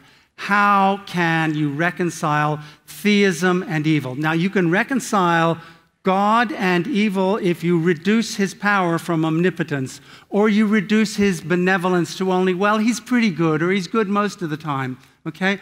But even a philosopher like Peter Van Inwagen, who I think is probably the best metaphysician working in our field today, even he can't go any further than in his book, The Problem of Evil, his Gifford lectures in 2004, he can't go any further than saying that he thinks that the argument from evil is not decisive, that it doesn't absolutely and completely destroy theism. It's not, as he says, a successful argument.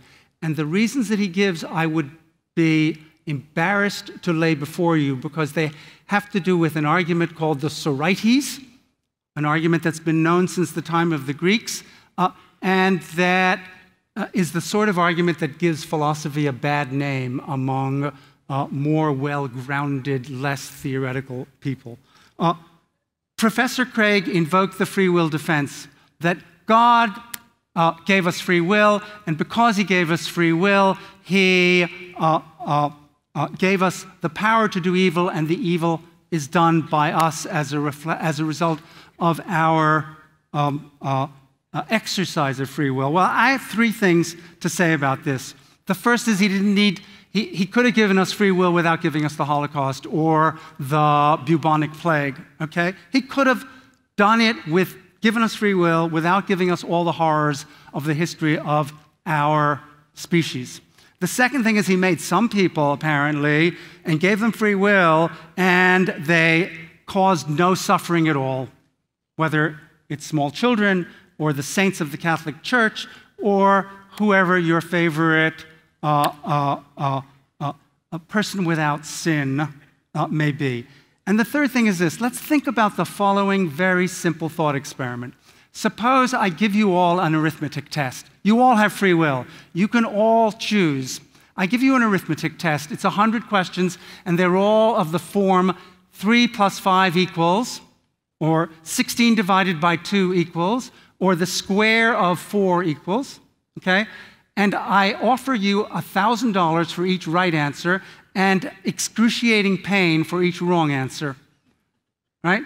You all have free will. How many of you are going to give me any wrong answers? None of you. You're all going to have, $10,000 at the end of a 10-question arithmetic test. You all had free will. You all chose freely, and you always gave me the right answer. Why couldn't God have arranged the universe and us so that we all have free will and temptation was never presented to us? Or when it was presented to us, we always chose rightly. Why couldn't God have arranged matters that way, given us free will, and so arranged matters that in our exercise of free will, we never chose evil? We never chose the outcome that produced suffering for anybody. That seems to me a logically coherent possibility, and it's enough to show that the problem of evil remains with us. New Testament scholarship. I have great respect for New Testament scholars and for the higher criticism and for the deep scholars of the Christian religion who study the New Testament.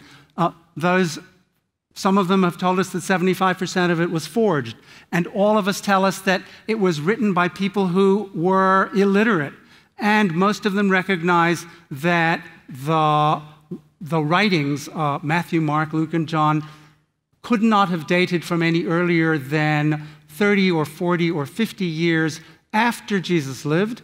And of course, the Aramaic in which they were written was completely lost, and all the extant New Testaments are in Greek.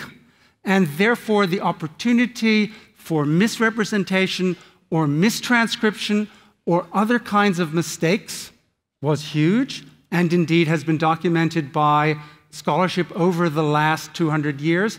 But most of all, why should we accept the credibility of Christian scholars writing about Christian documents? No more than we should accept the scholarship of Islamic scholars writing about Islamic documents or Scientologists writing about Scientology.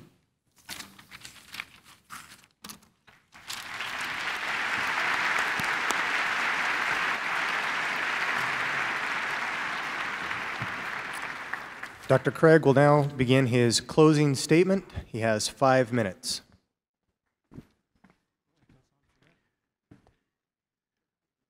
Well, I want to thank Dr. Rosenberg for a very stimulating debate this evening. I hope that you've enjoyed it as much as I have. In my closing statement, I'd like to draw together some of the threads of this debate and see if we can come to some conclusions. In tonight's debate, I presented 8 reasons why it's reasonable to believe in God and 8 reasons why metaphysical naturalism is unreasonable, in fact, absurd. Now, Dr. Rosenberg has presented only one argument for atheism tonight, and that is the problem of evil. And it was very clear in his last speech that he hasn't understood it. He says, why couldn't God have created people with free will so that they always chose to do the right thing? This has been dealt with by theists dealing with the problem of evil. And the reason is because the wrong subjunctive conditionals of freedom might be true for God to actualize such a world. There are possible worlds which are not feasible for God to actualize, because if he were to create the creatures in certain circumstances and leave them free, they would go wrong. And as far as we know, for all we know, in any world of free creatures in which there's this much good in the world, there would also be this much evil. And it may not be feasible for God to actualize a world having this much good without this much evil. That doesn't mean the Holocaust is necessary. No, not at all. But it would mean that in a world in which, say, the Holocaust didn't occur, other events would have occurred that would have been comparably evil. So what Dr. Rosenberg, again, would have to show, or the atheist would have to show, is that there is no, he would have to show that God has the ability to create another world, another possible world of free creatures that would involve this much knowledge of God and eternal salvation as in the actual world, but without as much suffering. And there's no way that the atheist could prove that. It's utter speculation. And that's why the argument is regarded today as bankrupt. Now, with respect to the arguments for metaphysical naturalism, I think what Dr. Rosenberg has done for us is he has described brilliantly what an atheistic world would be like. It is a world in which there is no meaning, no truth, no thoughts about anything, no moral values, no enduring selves, no first-person perspectives. His only mistake lies in thinking that that world is our world. But it manifestly is not. Our world is not Dr. Rosenberg's world. Our world is a world in which we do exist. We do have thoughts about things, and in which there is, therefore, meaning, truth, and value. And Dr. Rosenberg admits that theism provides a better explanation of such a world than does atheism. And since our world is evidently such a world, it follows, I think, that it is reasonable to believe in God. In addition to that, I presented 8 arguments for belief in God. He, in his last speech, says, why are you so committed to the principle of sufficient reason? Because a very modest version of that is plausibly true, namely, that if a contingent thing exists, there's a reason or an explanation why it exists rather than not. And given that principle, which is very plausible and modest, you need an explanation for why the universe exists. This is especially evident if the universe came into being at some point in the finite past. It can't just come from non-being. I won't repeat what I said about the applicability of mathematics, intentional states of consciousness, objective moral values, the resurrection of Jesus. The sources we have for the resurrection of Jesus go back to within 5 years of the event. And they were not written in Aramaic. He's just incorrect. They were written in Greek. And we have the New Testament in the original language in which it was written. And the text is 99.8% authentic and pure. So doubts on that head are simply groundless. The one thing that we haven't talked about tonight is my 8th point, that God can be personally known and experienced. And I want to close by saying this. I myself wasn't raised in a believing home, although it was a good and loving home. But when I was in high school as a junior, I met a Christian who sat in front of me in German class who shared with me her faith about God's love. I had never heard of this before. I began to read the New Testament, and as I did, I was captivated by the person of Jesus of Nazareth. Well, I went through a period of about 6 months of soul searching, at the end of which I just came to the end of my rope and gave my life to Christ. And I experienced an inner spiritual rebirth that I've walked with day by day, year by year now for over 40 years. A spiritual reality that I believe you can find as well if you will seek Him with an open mind and an open heart. So as I close tonight, I would encourage you, if you're seeking for God, do what I did. Pick up a New Testament, begin to read it, and ask yourself, could this really be the truth? Could there be a God who loves me and cares for me and gave Himself for me? I believe it could change your life just as it changed mine.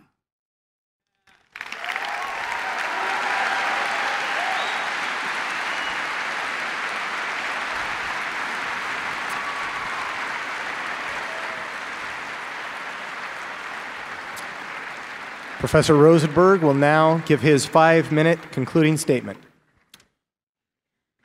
So here's another positive argument for atheism. It's sort of so obvious that I hadn't thought I should introduce it, and I certainly didn't think I was going to have time. But this back and forth has gone on so long that I've got this last chance, and I'm going to use it. So why is it that God is a hypothesis that science has so little use for? You may recall when the king of France, Louis XIV, approached Laplace, the great 18th century physicist, and said, what is the role of God in your system? The answer was, I have no need of that hypothesis. And of course, the reason that science has no need of the hypothesis is that God makes no contribution to the predictive power of any part of any of the sciences. And for that reason, there's no basis on which to invoke God either for explanatory or any other purposes in science. And therefore, science has no more need for, and indeed a considerable reason to deny the existence of God than it has to accept the Easter Bunny or the Tooth Fairy or Santa Claus.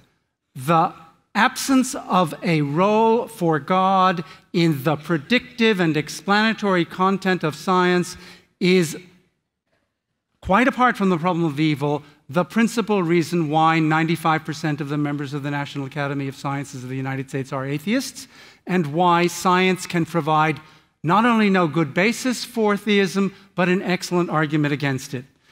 Indeed, if we think back to the invocation of Willard Van Orman Quine, the great American philosopher, by Professor Craig, you'll recall that he pointed out that Quine adopts abstract objects, the objects of mathematics, as existing even though they are abstract, even though they're not concrete, even though they're not physical items in the world. Why?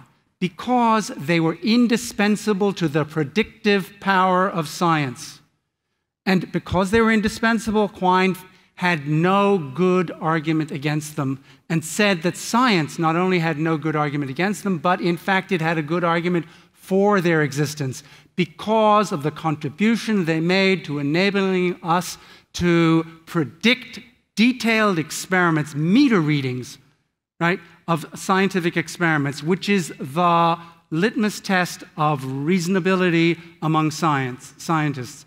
And to invoke the objects of mathematics as part of an argument for the existence of God fails to reflect this indispensable fact about the reasons that scientists are committed to them. If God could do as much for science as the number 2, physicists would be much more receptive to his existence. So let me end this debate with a little advice from an atheist. Dr. Craig has ended by making a personal statement about the importance of Jesus Christ to his own character and well-being, his own spiritual state. Believe if you want to. Have faith in Jesus Christ if you need to. But do not make yourself vulnerable to reason and evidence. Do not demand that your belief be reasonable. You will be threatened with the loss of your faith. You may well lose your faith. Those who have lost their faith in God are generally those who have felt the need for good reasons, for evidence, for argument. Better that you should take as your slogan, credo qui absurdum.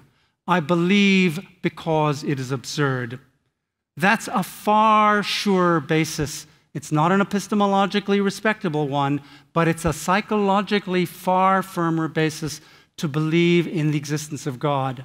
Okay? You cannot accept that faith is reasonable, but that doesn't stop you from believing.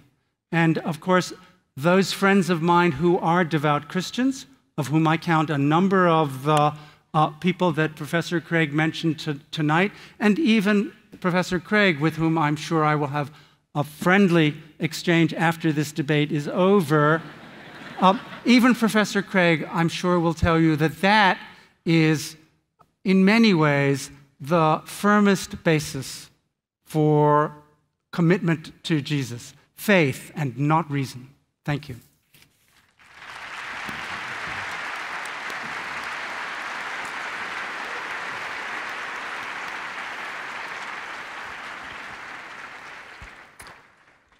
Well, this concludes the debate portion of tonight's event.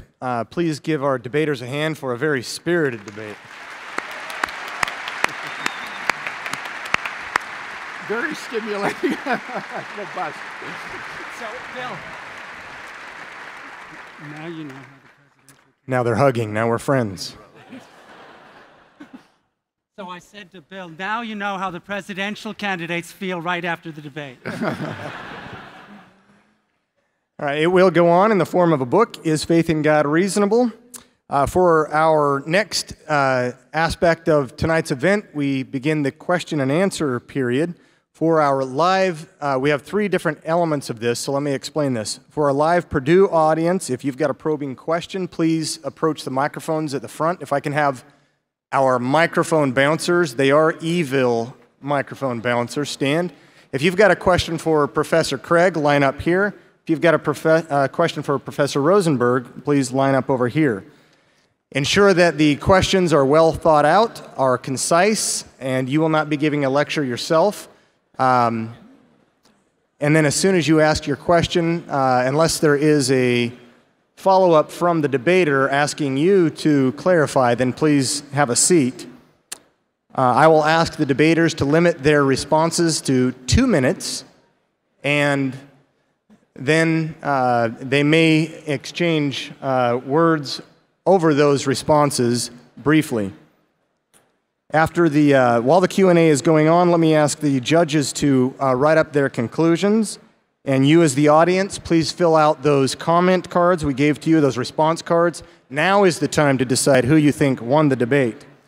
After the Q&A terminates, we will announce all voting results, our judges, our Purdue audience, and all who respond online.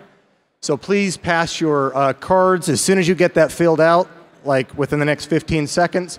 Pass it to the inside aisles, and volunteers, now is the time for you to come forward with buckets and begin collecting in a couple of seconds those cards. For our 10,000 plus listening to this online and around the world, you can vote, you can submit a question, If you're in front of a computer, you'll see the vote link above the player and the submit question to the right of your screen. Voting online will close in 20 minutes, so do it now. If you are viewing with a group, visit www.biola.edu/debate from your smartphone to submit a question, and a runner will bring me questions submitted from the website for our debaters. Now, let's begin the debate. We will take a question beginning over on this side from someone for Dr. Craig. Do it again over here for Dr. Rosenberg. Once more for Dr. Craig, once more for Dr. Rosenberg, and then we will take one online from somewhere across our web. So if I can have it a little bit quiet, please, in the audience. Please fill out those forms, but maintain relative quiet so that we can continue with this next session. All right, first question for Dr. Craig. Go ahead. In your published works, you talk about something that's conspicuously missing from this debate, the relation between reason and faith. For example, in reasonable faith, you point out that when faith is in conflict with the evidence and argument, it's the latter rather than the former that should be disregarded. On the face of it, this seems like to amount to nothing less than an endorsement of confirmation bias. It should go without saying that an open-armed embrace of confirmation bias is nothing reasonable at all. However, you in other areas have expounded upon this and taken what might be considered a personal epistemological code into something of a normative claim. The example I have in mind is when you were asked about how Christians should respond to their doubts. You gave the same answer, but with an explanation, and that's the kicker. You posited that... Can you be concise and just ask the question? I'm trying to get to it. Okay. So, what you effectively did, skipping ahead as the moderator, was posit, instead of the possibility of the Cartesian demon, the actuality of the Cartesian demon. So, as Hume pointed out, that Descartes didn't take the radical skepticism far enough. In introspection, you don't get a unified entity having these perceptions, you only get the perceptions. So, on your framework, how do you, and since it was a normative claim, all other Christians, escape this downward spiral of radical skepticism? Go ahead and have a seat. Thanks for the question. In tonight's debate, I took the word faith to mean the same thing as believe. So faith in God, believe in God, that is to say, believe that God exists. But you're quite right in saying there's another understanding of faith that is more than just propositional belief. It would be the idea of trusting in someone, committing one's life to someone. And I would say that that kind of faith would be subsequent to propositional belief. You first believe that God exists, and then you can believe in God and put your faith in Him. Now, in the chapter that you were speaking of, in reasonable faith, when I'm speaking of faith there, I am talking about how do we know the propositional truths of the Christian faith, like that God exists or that God loves me and so forth. And what I was suggesting there is that in addition to external arguments and evidence, there is also this immediate testimony of God Himself to one that gives you, in a properly basic way, a knowledge of God's existence and the great truths of the gospel. That was my 8th point in tonight's debate, that God can be personally known and experienced. And I said, this isn't an argument.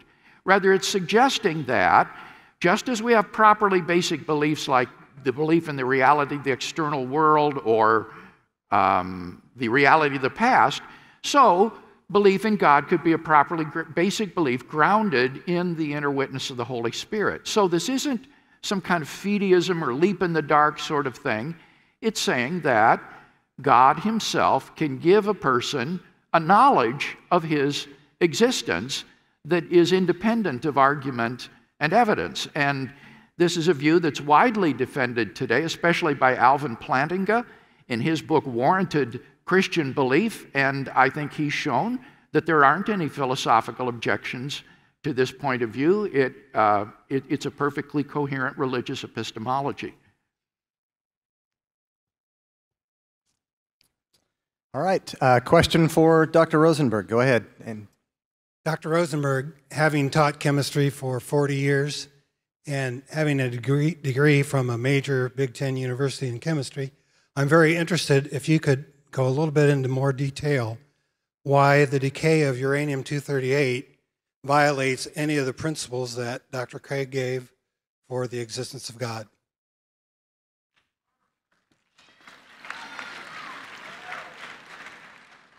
Thanks. It's a nice question because it gives me a chance to put this case before everybody a little more clearly. So you've got two uranium atoms, same number of neutrons, same number of protons, same number of electrons, all of them at the same quantum states, quantum energy levels. And they're not merely as identical as two peas in the pod, okay? They're much more identical than that in all of their physical properties, right? Now, at a certain moment, one of them emits and the other does not emit an alpha particle.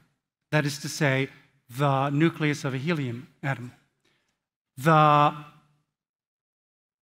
difference between these two atoms, right, is that one of them emitted and the other didn't. Now, if every event has to have a cause, if everything that comes into existence has to have a cause of its coming into existence, then there's got to be some difference between the two atoms in virtue of which one of them emitted an alpha particle and the other didn't. But quantum mechanics tells us, and all the experimental evidence which confirms it to 12 decimal places tells us, there is no difference. End of story. There is an event without a cause. There is no causally relevant difference between the two molecules in virtue of which one emitted an alpha particle and the other didn't.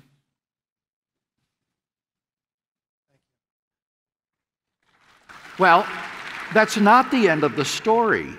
There are at least 10 different physical interpretations of quantum mechanics, and some of these are fully deterministic. And nobody knows which one of these is true. Victor Stenger, who is an atheistic physicist, says this in his book. He says, other viable interpretations of quantum mechanics remain with no consensus on which, if any of them, is the correct one. So he says we have to remain open to the possibility that causes may someday be found for such phenomena. There are deterministic interpretations of quantum mechanics that may well be correct. And in any event, my argument never appealed to the premise that every event has a cause. It was deliberately formulated in such a way as to allow for quantum indeterminacy without prejudicing the issue. My argument is that if the universe began to exist, had an absolute beginning, then the universe has a transcendent cause. And quantum mechanics is simply irrelevant to that because we're talking about an absolute beginning of space and time, matter and energy. And there's nothing in physics that would explain how being comes from non-being. I need to make a short response to that, with your permission. This is not an issue about the interpretation of quantum mechanics. I happen to think that among the interpretations of quantum mechanics, some of the deterministic ones are more plausible than others. This is a matter of experimental physics. This is a matter of a fact about the nature of reality. And it also seems to me clear that insofar as we have here good evidence that things can happen with no cause at all, it follows that therefore the universe can come into existence with no cause at all. And indeed, that's what the best guesses of contemporary physical theorists is. Okay. All right, for Dr. Craig.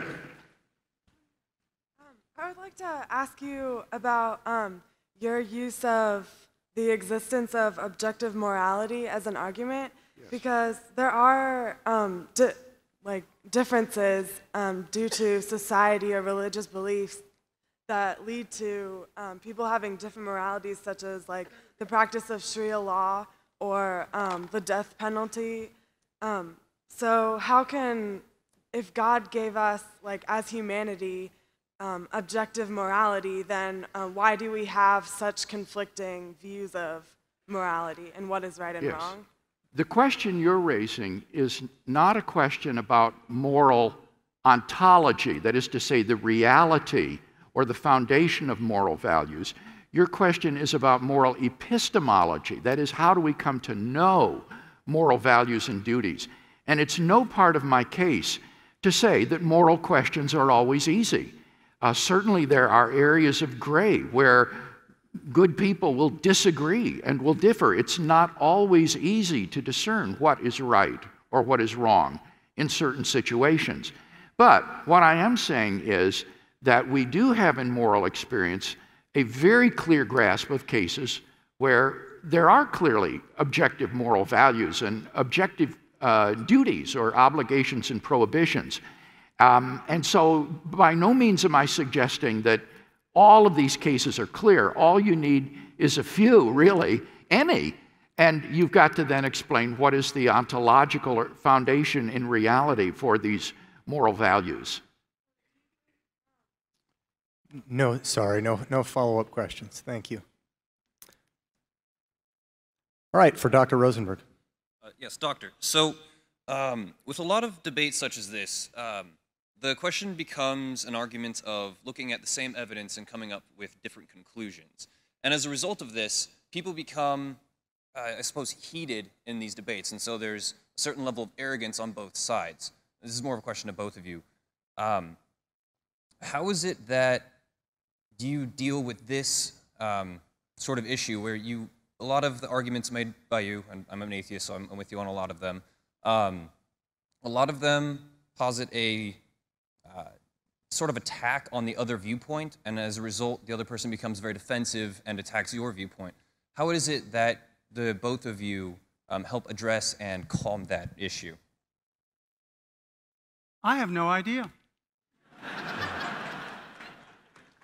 I suppose, as I said at the beginning, that I don't think that debate format, the heuristic context of prosecutorial and defense attorneys in an adversarial relationship is the right venue under which to pursue philosophical and theological inquiry. In fact, I'm very confident that it isn't. You know, I have spent a lot of time in my life with Peter Van Inwagen, and we have often argued about issues like this, discussed issues like this, tried to find out, to identify where our differences are and how we might adjudicate them.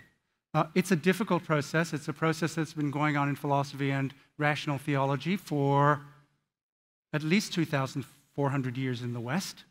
It certainly hasn't attained consensus, but at its best, it's not controversialist. It's unfortunate that some fora, because they make for entertainment or sell books and CDs and stuff like that, emerge in which such debates sharpen controversies. But they're not the ideal. Indeed, they're not even satisfactory venues for pursuing these questions. I'm glad for the question, because I think while we may be passionate about our arguments and point of view, I think it's extremely important that these kinds of debates be conducted with civility and charity and honesty. I think you try to represent your opponent's point of view fairly. You prepare by reading his work carefully and pointing out the areas of disagreement, but you do so in a way that is gentlemanly and civil, without personal attacks upon character. And I think that these kinds of forums are very valuable. That doesn't mean they're the only kind of forum. Obviously, he and I both publish in professional journals. We read papers at professional conferences, publish books. But most of you students will never read a professional philosophy journal or attend a professional conference. So these debates are important as a way of getting this kind of information disseminated to a wider public in a way that is passionate and firm, but it's civil, and it's an academic exchange. And these are as old as the Middle Ages. Back in the Middle Ages, they used to have what they called questiones disputate, disputed questions of theology. And so we're continuing a long tradition, I think, of having a good, solid academic debate over these issues, and I hope that people will be stimulated by what's said tonight to go out and look further and read and investigate and think harder about these, maybe take some classes in philosophy or theology or New Testament studies about these matters. So I'm firmly committed to the value of these kinds of forum on university campuses.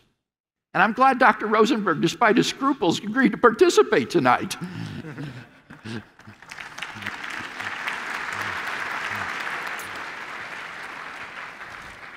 Well, given that we have a ton of questions here, and we've got probably twice as many people watching live stream, in fairness, I'm going to ask one of each of our debaters from within the United States and then one outside of the United States. So first of all, Dr. Craig, from Anthony in Newburyport, Massachusetts. With respect to the fine-tuning teleological argument, aren't you presupposing atheism, since God could have made the universe without needing to have it fine-tuned? The fine-tuning argument doesn't presuppose anything about how God could have done it, in the sense that he could have created a world, say, of just spirit beings without any physical beings at all. But fine-tuning simply means that the fundamental constants and quantities in the universe that are necessary for life fall into an extraordinarily narrow range of values, an infinitesimal range almost, such that if these values were to be altered by even a hair's breadth, or less rather, the balance would be upset and life could not exist in a universe governed by these laws. And so that's all the debate is about. It's not about whether God could have created other universes with other laws of nature that weren't fine-tuned. It's about whether or not, or what is the best explanation for the fine-tuning of the universe that characterizes the universe we live in. And I think that the best explanation is intelligent design. Physical necessity and chance just won't offer plausible accounts of this fact. Okay, one for Dr. Rosenberg, and this one, I had to take this. This is kind of funny because of this Purdue audience. This is from IU. They are actually watching with a Christian ministry and a non-theist campus group together. So, Dr. Rosenberg, there's no name on this. It's the whole group. They all decided unanimously, apparently.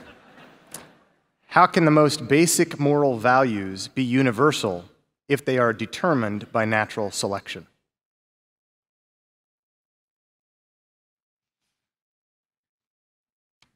That's a question for evolutionary anthropology. That is, it's the question, assume that there are a set of moral norms, behaviors, values that are universal, that obtain in every culture. How could that happen?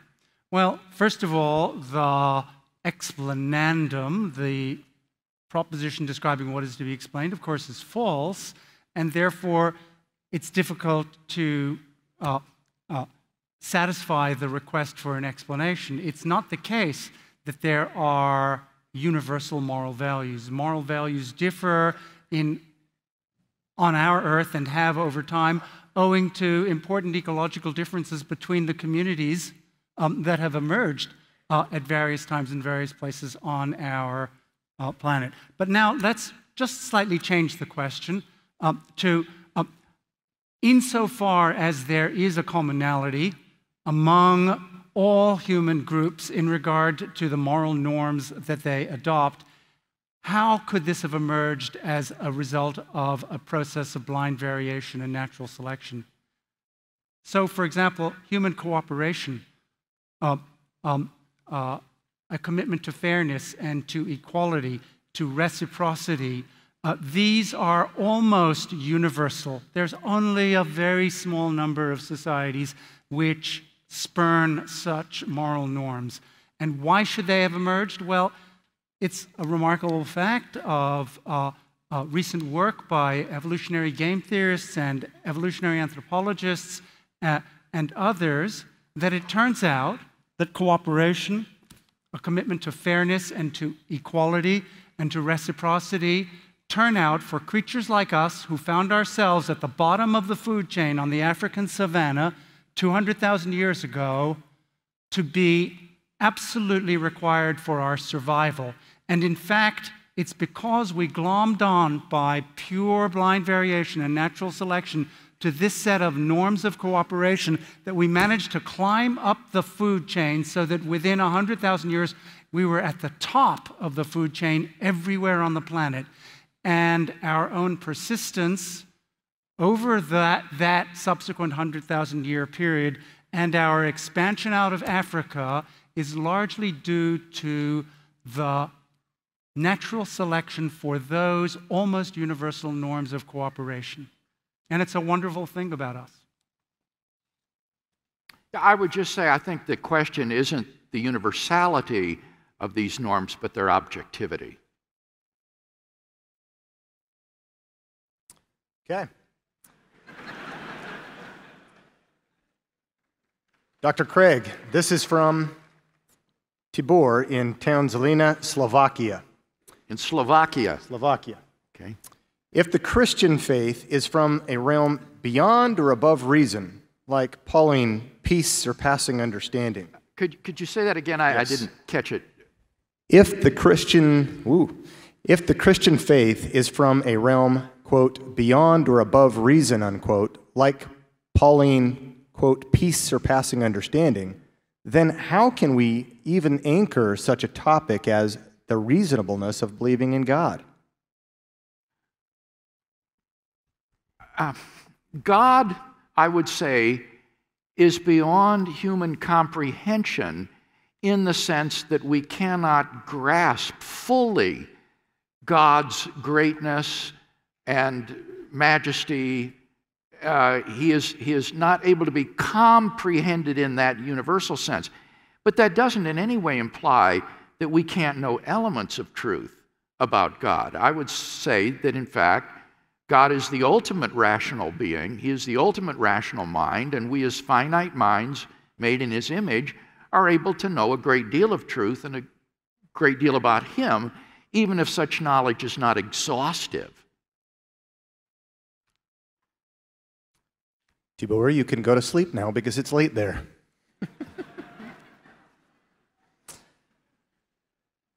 Okay, Dr. Rosenberg, from Sarah in Seoul, South Korea. You said, God chose it, whatever it may be, because it was morally right, unquote. Where does the standard for morally right and wrong come from, and what is the logical basis for this order? Well, I don't have the slightest idea, but what I do know is that God's command cannot be such a basis. Assume God exists, assume He commanded us to obey certain moral norms. The question becomes, are those the right moral norms simply because He commanded them, holding the threat of hell to our heads? Or did He command them in His wisdom and goodness because they are the moral right ones? And the answer that we all agree to is the latter, that He chose them for us because they are the morally right ones. And it can't be rocket science what makes them morally right. It's not like interpretation of quantum mechanics. We all know what makes the morally right values morally right. And it's not merely the fact that God chose them. He chose them because they were the moral right ones. And therefore, you cannot argue for God's existence from the existence of morally right norms. But what the origin, what the basis of moral objectivity is not a question to which I have, at this time, a satisfactory answer. And, of course, as I am at pains to point out, that's not a material question in this discussion. I think this is one of the most powerful arguments for the existence of God. And rooting moral values and duties in God can take either two forms. Dr. Rosenberg alluded to one form, which is called voluntarism, which is what Occam held. And that is that God just sort of makes up moral duties and responsibilities for us. They're based in his will. But that's not the majority mainstream Christian position. Voluntarism is not the usual way divine command morality works. The majority position would be that God himself is what Plato called the good. God himself is the paradigm of goodness, and his commands are reflections of his own character. So it's not that God commands things because they're right independently of him, that there's some good outside of God to which he's subservient. Rather, God is the good, and his commandments are reflections of that good character toward us. And so they're not arbitrary, but neither are they based on something independent of God. And I think this gives a very credible foundation for moral obligation and prohibition as well as moral value, which the atheist cannot provide. And I think it's just the assertion that God is good because God is good, without adding any content to found, to ground, to substantiate the claim. So God's goodness cannot consist in his obeying his own moral norms because God could not disobey them. So it makes no sense to say that his goodness consists in his obeying his own moral norms. Not to mention that in the Old and the New Testament he doesn't do it very often. But that's another matter. The real problem is if you assert that it's God's goodness in which the foundation of the moral norms consists, then you have to go on and say, unless you think it's like quantum mechanics, what does that goodness consist in? And if you simply say it's God's goodness because he's good, that's not an answer to the question. We need some content to the claim that his goodness grounds the objectivity, the rightness, the correctness of the moral norms. And merely saying he's good over and over again doesn't do it.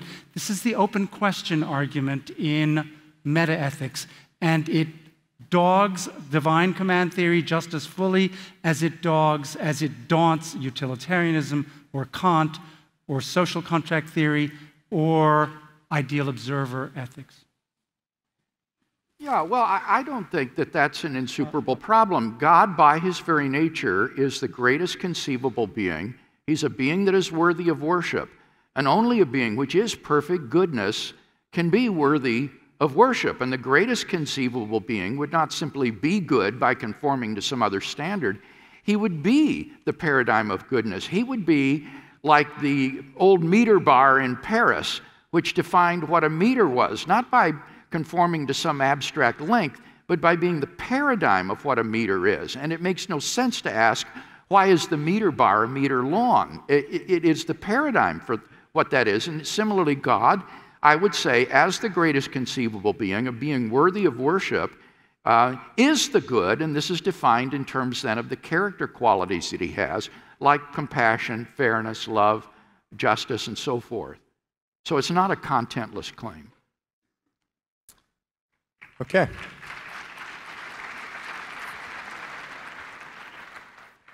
If I could have someone bring up to me the results from the three voting aspects. We will continue to take questions for another 10 minutes here while they bring that up, and I will share with the audience the conclusions of the people. Over here for Dr. Craig. Yes, Dr. Craig, I just want to know, how would you respond to Dr. Rosenberg's argument in his concluding statement that science can operate without having to account for God? That science what? That science can operate without having to account for God or taking account.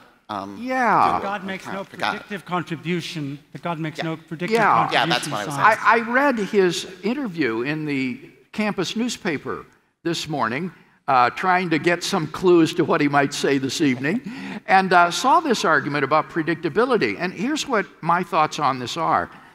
Predictability is just one way to test for the truth of a scientific theory. And it's not always useful. Some theories, for example, are empirically equivalent in their predictions. For example, I mentioned 10 different physical interpretations of quantum mechanics, which are all empirically equivalent. There are 3 different interpretations of special relativity, which are all empirically equivalent. And yet they're different theories, and each one is a legitimate scientific theory, even though they can't be assessed based on predictability. Other factors then can come into play, things like simplicity, plausibility, degree of ad hocness, explanatory power. These are other theoretical virtues besides predictability that we can use in testing a hypothesis. And predictability is especially difficult to apply when you're dealing with a free agent rather than with impersonal, mechanistic causes. In particular, in God's case, how could you predict what God would do? You could predict perhaps that if a universe exists, then it would be fine-tuned for our existence, or that if God created a universe, it would likely have objective moral values and duties. I think you could make that kind of prediction, but how could you predict as a free agent whether or not God would create a universe at all? So instead, I don't think what you do is look for predictability. You follow Quine's prescription. Remember, Quine said, if you could show the indirect explanatory benefit of positing things like a creator, then I would joyfully accord them scientific status along with these other entities like quarks and black holes. And so I would say that theism has explanatory power to offer us. For example, fine-tuning is more probable on theism than on naturalism. States of intentionality are more probable on theism than on naturalism or atheism. Objective moral values and duties are more probable on theism than on naturalism. The resurrection of Jesus is more probable on theism than on naturalism. So in all of these ways, I think theism is an explanatorily beneficial hypothesis that explains a wide range of the data of human experience, which atheism cannot explain. Sounds pretty ad hoc to me. Okay, for Dr. Rosenberg. Your closing arguments, you're saying that science is the only way to be reasonable. Wouldn't that make history and personal experiences unreasonable because they're not repeatable, and also everyone in this room because we're not repeatable scientifically? I don't know what it means to say we are not repeatable scientifically. Everybody in this room has a large number of properties in common that they all share and that have scientific explanations. Everybody in this room differs from everyone else in a variety of different respects, and those differences are also open to and increasingly the subject of scientific explanations with substantial additional predictive content that certify their improvement over previous scientific explanations. As for personal experience and history, as we all know, and this happens to be my principal career interest as a philosopher, the philosophy of social sciences. As we all know, there are grave difficulties involved in applying the methods of the natural sciences, of the empirical sciences, to human questions. In many respects, these are submitting of imaginative, interesting, and powerful solutions as we speak. If I'm right, and no one will know if I'm right about this well after all of us in this room are dead, if I'm right, eventually the sciences, broadly understood, will provide as predictably powerful and therefore as explanatorily credible accounts of the nature and character and trajectory of individual human lives as they now provide for the planets. But of course, I could be wrong. It's an empirical question. This is the question of epistemological naturalism that I raised in my second speech. Remember, I said one reason it's regarded as a false theory of knowledge is because it's overly restrictive. And in particular, Dr. Rosenberg is very harsh in his book on the humanities, in terms of the humanities not really being a source of knowledge at all, including history. And this has led many of the reviewers of Dr. Rosenberg's book to be very critical with regard to this narrow scientism that he propounds. For example, Michael Roos, who is an agnostic philosopher of science, says this: I think Rosenberg's insensitivity to history blinds him to the fact that science does not ask certain questions, and so it is no surprise that it does not give answers. I'm not at all sure that the theist's answers are correct, but they are not shown to be incorrect by modern science. Science is limited in scope, and by its very nature is destined forever to be limited. So science may be the best way at getting at knowledge of the physical world, the way it operates, but there are many other fields of knowledge that also are sources of truth and knowledge about the world, including mathematics, metaphysics, ethics, aesthetics, history, and so forth. All I can say is we weren't debating this book, which is not widely available. We were debating the reasonableness of the belief in God's existence. Could I ask you a question, Dr. Rosenberg? Given the debate question tonight, is faith in God reasonable? I thought and anticipated that you would say much more about your defense of scientism, because it seems to me that that's the principal reason that you are skeptical about the existence of God. And so I'm curious, why didn't you make this more of an issue in tonight's debate? So that would show faith in God to be unreasonable if scientism or epistemological naturalism were true. Or metaphysical naturalism, I'm sorry, I meant to say. Right.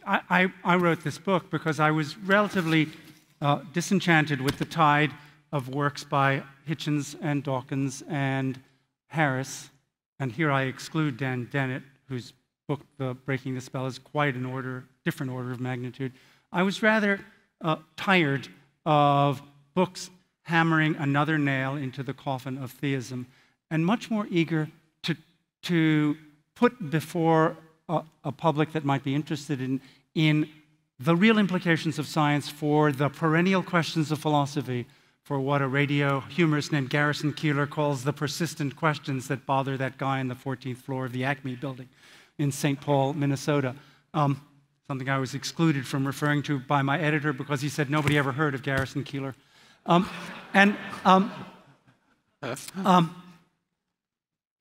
was interested in exploring what the consequences of science were for these fundamental questions of philosophy that keep us up at night, right? And what I said at the beginning of this book is science gives us the best argument for atheism, and it's so good that I don't have to rehearse it in this book. I want to go on and talk about all the other things that those of us who are atheists, because we believe that science describes the nature of reality, ought to believe. Now, I don't think that in a discussion about atheism, the further consequences of science which I claim to obtain are relevant or material. And I certainly know, and I'm sure you will agree with me, that those who reject these conclusions can do so by saying they don't follow from science. And of course, I take it that on your own view, either these conclusions do follow from science, and therefore my book is vindicated as an account of how science deals with the perennial questions that keep us all up at night, or else you've committed a flagrant logical fallacy of affirming the consequence. Yeah. No, what I said was it doesn't follow from epistemological naturalism. But I do agree with you that your conclusions follow from metaphysical naturalism. And no, my argument is not they follow from metaphysical naturalism. My argument is they follow from the substantive claims of the sciences, physics, chemistry, biology, neuroscience. Yeah, I disagree. It's not philosophy that I am deducing these consequences from. It's science, and of course we can argue about that. Yeah, I disagreed with that part, but where I agreed with you, in contrast to the Dawkins and the Hitchens and Dennett and others, where I agreed with you was that if only physical things exist, if physics fixes all the facts, as you put it, then it seems to me you're right. There isn't any intentional states. There aren't any meaning to sentences. There is no truth. Yeah. Could I get you to write a blurb for the back of my book? Somebody on Facebook said, why have a debate between Craig and Rosenberg? They both agree on the consequences of denying God. And so he thought it would be pointless. But I mean, it drives you back to the question, well, is there a God? Is metaphysical naturalism true? Maybe there's a chance for my book to be in the Christian bookstores after all.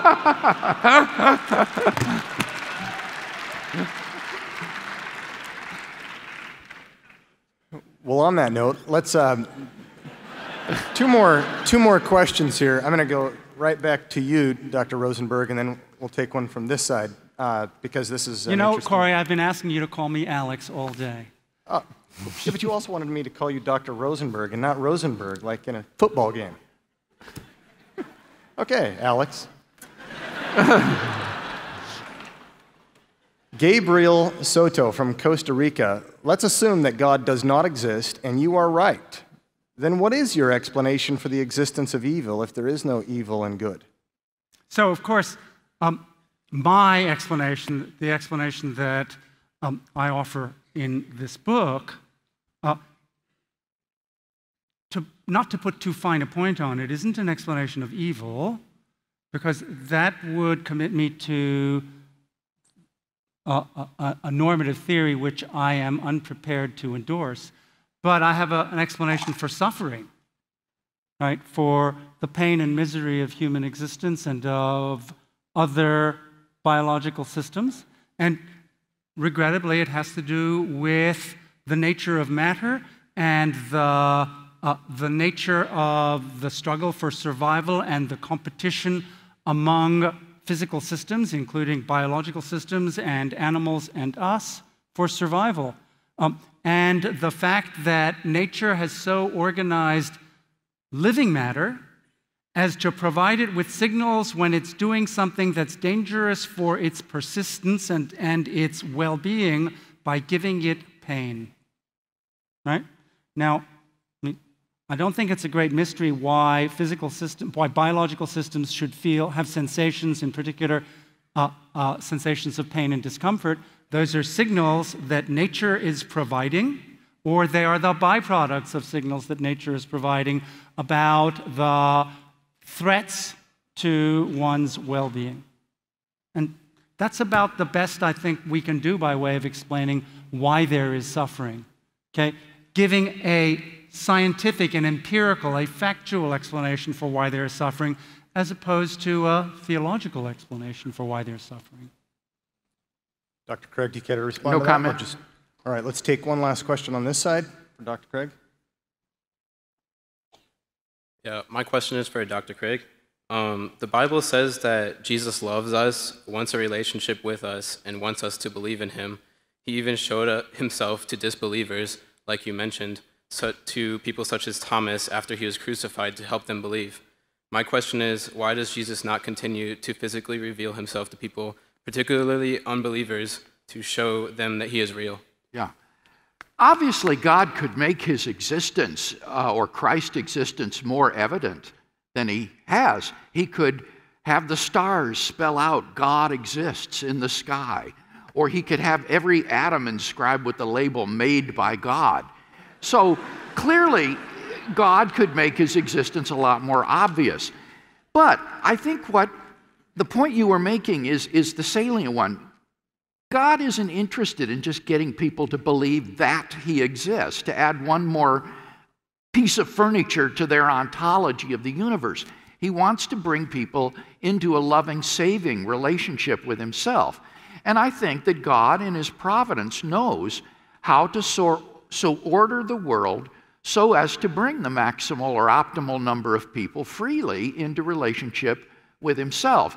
And he knows that it isn't necessary or profitable to have Jesus of Nazareth appear miraculously to every single person in his lifetime in order to provide sufficient grace for salvation to everybody. In fact, it's possible that in a world in which God's existence was as plain as the nose on your face, in which Jesus was constantly appearing in people's bedrooms, that they would get rather annoyed at the effrontery of this intruder popping into their houses all the time uninvited, and it wouldn't lead at all to a deeper faith or love in him. So I think that we can trust God's wisdom in providentially ordering the world in such a way that people are given adequate but not coercive evidence for his existence. And the question then for us is, how will we respond to that? It's not an adequate response to complain that you want more evidence. You need to look at the evidence that you do have and to make a decision on that basis. But I don't think that there's any reason here to think that God would do what you suggest. It may be that would do nothing in terms of bringing a greater number of people into a saving relationship with himself.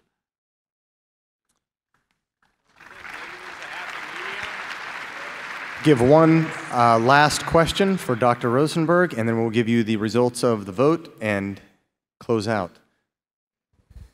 Dr. Rosenberg, I wonder if you might help me to understand how your view is not incoherent. Do you really claim in your book that sentences have no meaning or truth value? Even the sentences in your own book? How is that not incoherent and self-refuting? At least the sentences you've made tonight, surely you think are true. But if even you don't think that your position is true, why should we?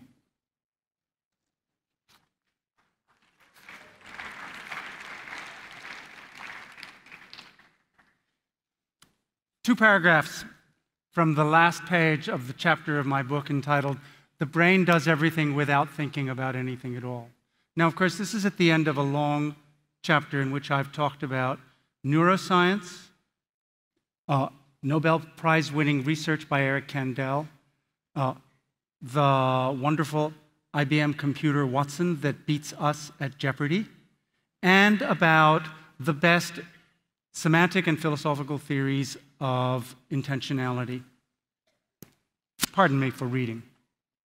Introspection is screaming that thought has to be about stuff, and philosophers, and you, are muttering, denying it as crazy, worse than self-contradictory. It's incoherent. According to you, Rosenberg, neither spoken sentences nor silent ones in thought express statements. They aren't about anything. That goes for every sentence in this book. It's not about anything. Why are we bothering to read it? It's not as if I haven't figured out that this is an issue that is raised by science and in this chapter. And now I'll read you the last paragraph. Look, if I am going to get scientism into your skull, I have to use the only tools we've got for moving information from one head to another. Noises, ink marks, pixels. Treat the illusions that go with them like the optical illusions of the previous chapter, a chapter in which I said, don't trust consciousness because it's mainly mistaken. Okay? This book isn't conveying statements. It's rearranging neural circuits, removing inaccurate disinformation and replacing it with accurate information. Treat it as correcting maps instead of erasing sentences. Now, there's a big business in philosophy about the nature of semantics and about how intentionality is realized. And I ain't so stupid as to contradict myself in the puerile way that you're suggesting, okay? What you got to do is read the book to figure out the answer, and send me an email and I'll send you a really long and hard paper called Eliminativism Without Tears, which I've written to try to give a detailed account of why it is that we can still make sense to one another in spite of the fact that neuroscience shows that intentionality is just an overlay, like so much of the rest of our common sense views about reality, including the belief that the earth is standing still because things just fall directly to the ground.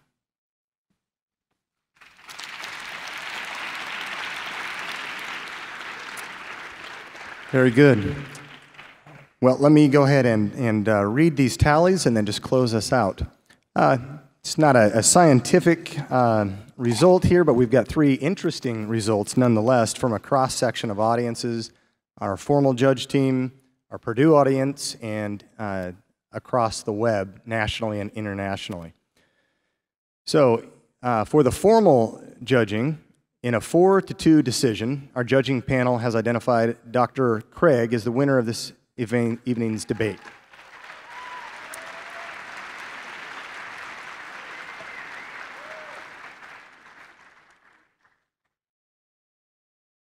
For the local result from Purdue, we have no vote at all, 112. And by far, most people did not vote. Half didn't vote, it appears. Didn't even write cards. Sheesh. Dr. Rosenberg has 303, and Dr. Craig, 1,390.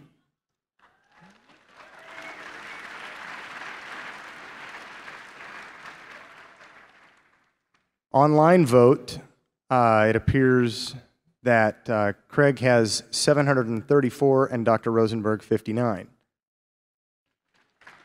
So, for whatever it's worth, let's go ahead and close this out. These gentlemen are very enlightening people, fun to hang out with, and they're going to stick around for another half an hour to answer questions that people perhaps come up and talk with them. As someone who loves, this may sound morbid, but loves to visit cemeteries, I do it every time I go to a new town for historical imagination. I've mentioned this many times before, and I'm still eager to find this. If someone knows of this cemetery with a tombstone with a particular epitaph on it, I will pay money. It reads this way: "Pause, stranger, when you pass me by. As you are now, so once was I. As I am now, so you will be. So prepare for death and follow me."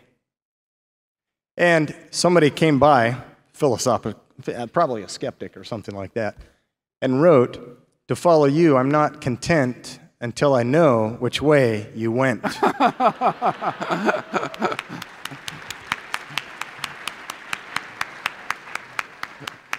Well, we do thank you for coming and watching live stream tonight. We hope it was beneficial, generating more light than heat. Look next to the book and to YouTube. No doubt it provides something to reflect upon and think about which of the 36 talks you'll attend tomorrow. Biola University offers a variety of biblically centered degree programs, ranging from business to ministry to the arts and sciences. Visit biola.edu to find out how Biola could make a difference in your life.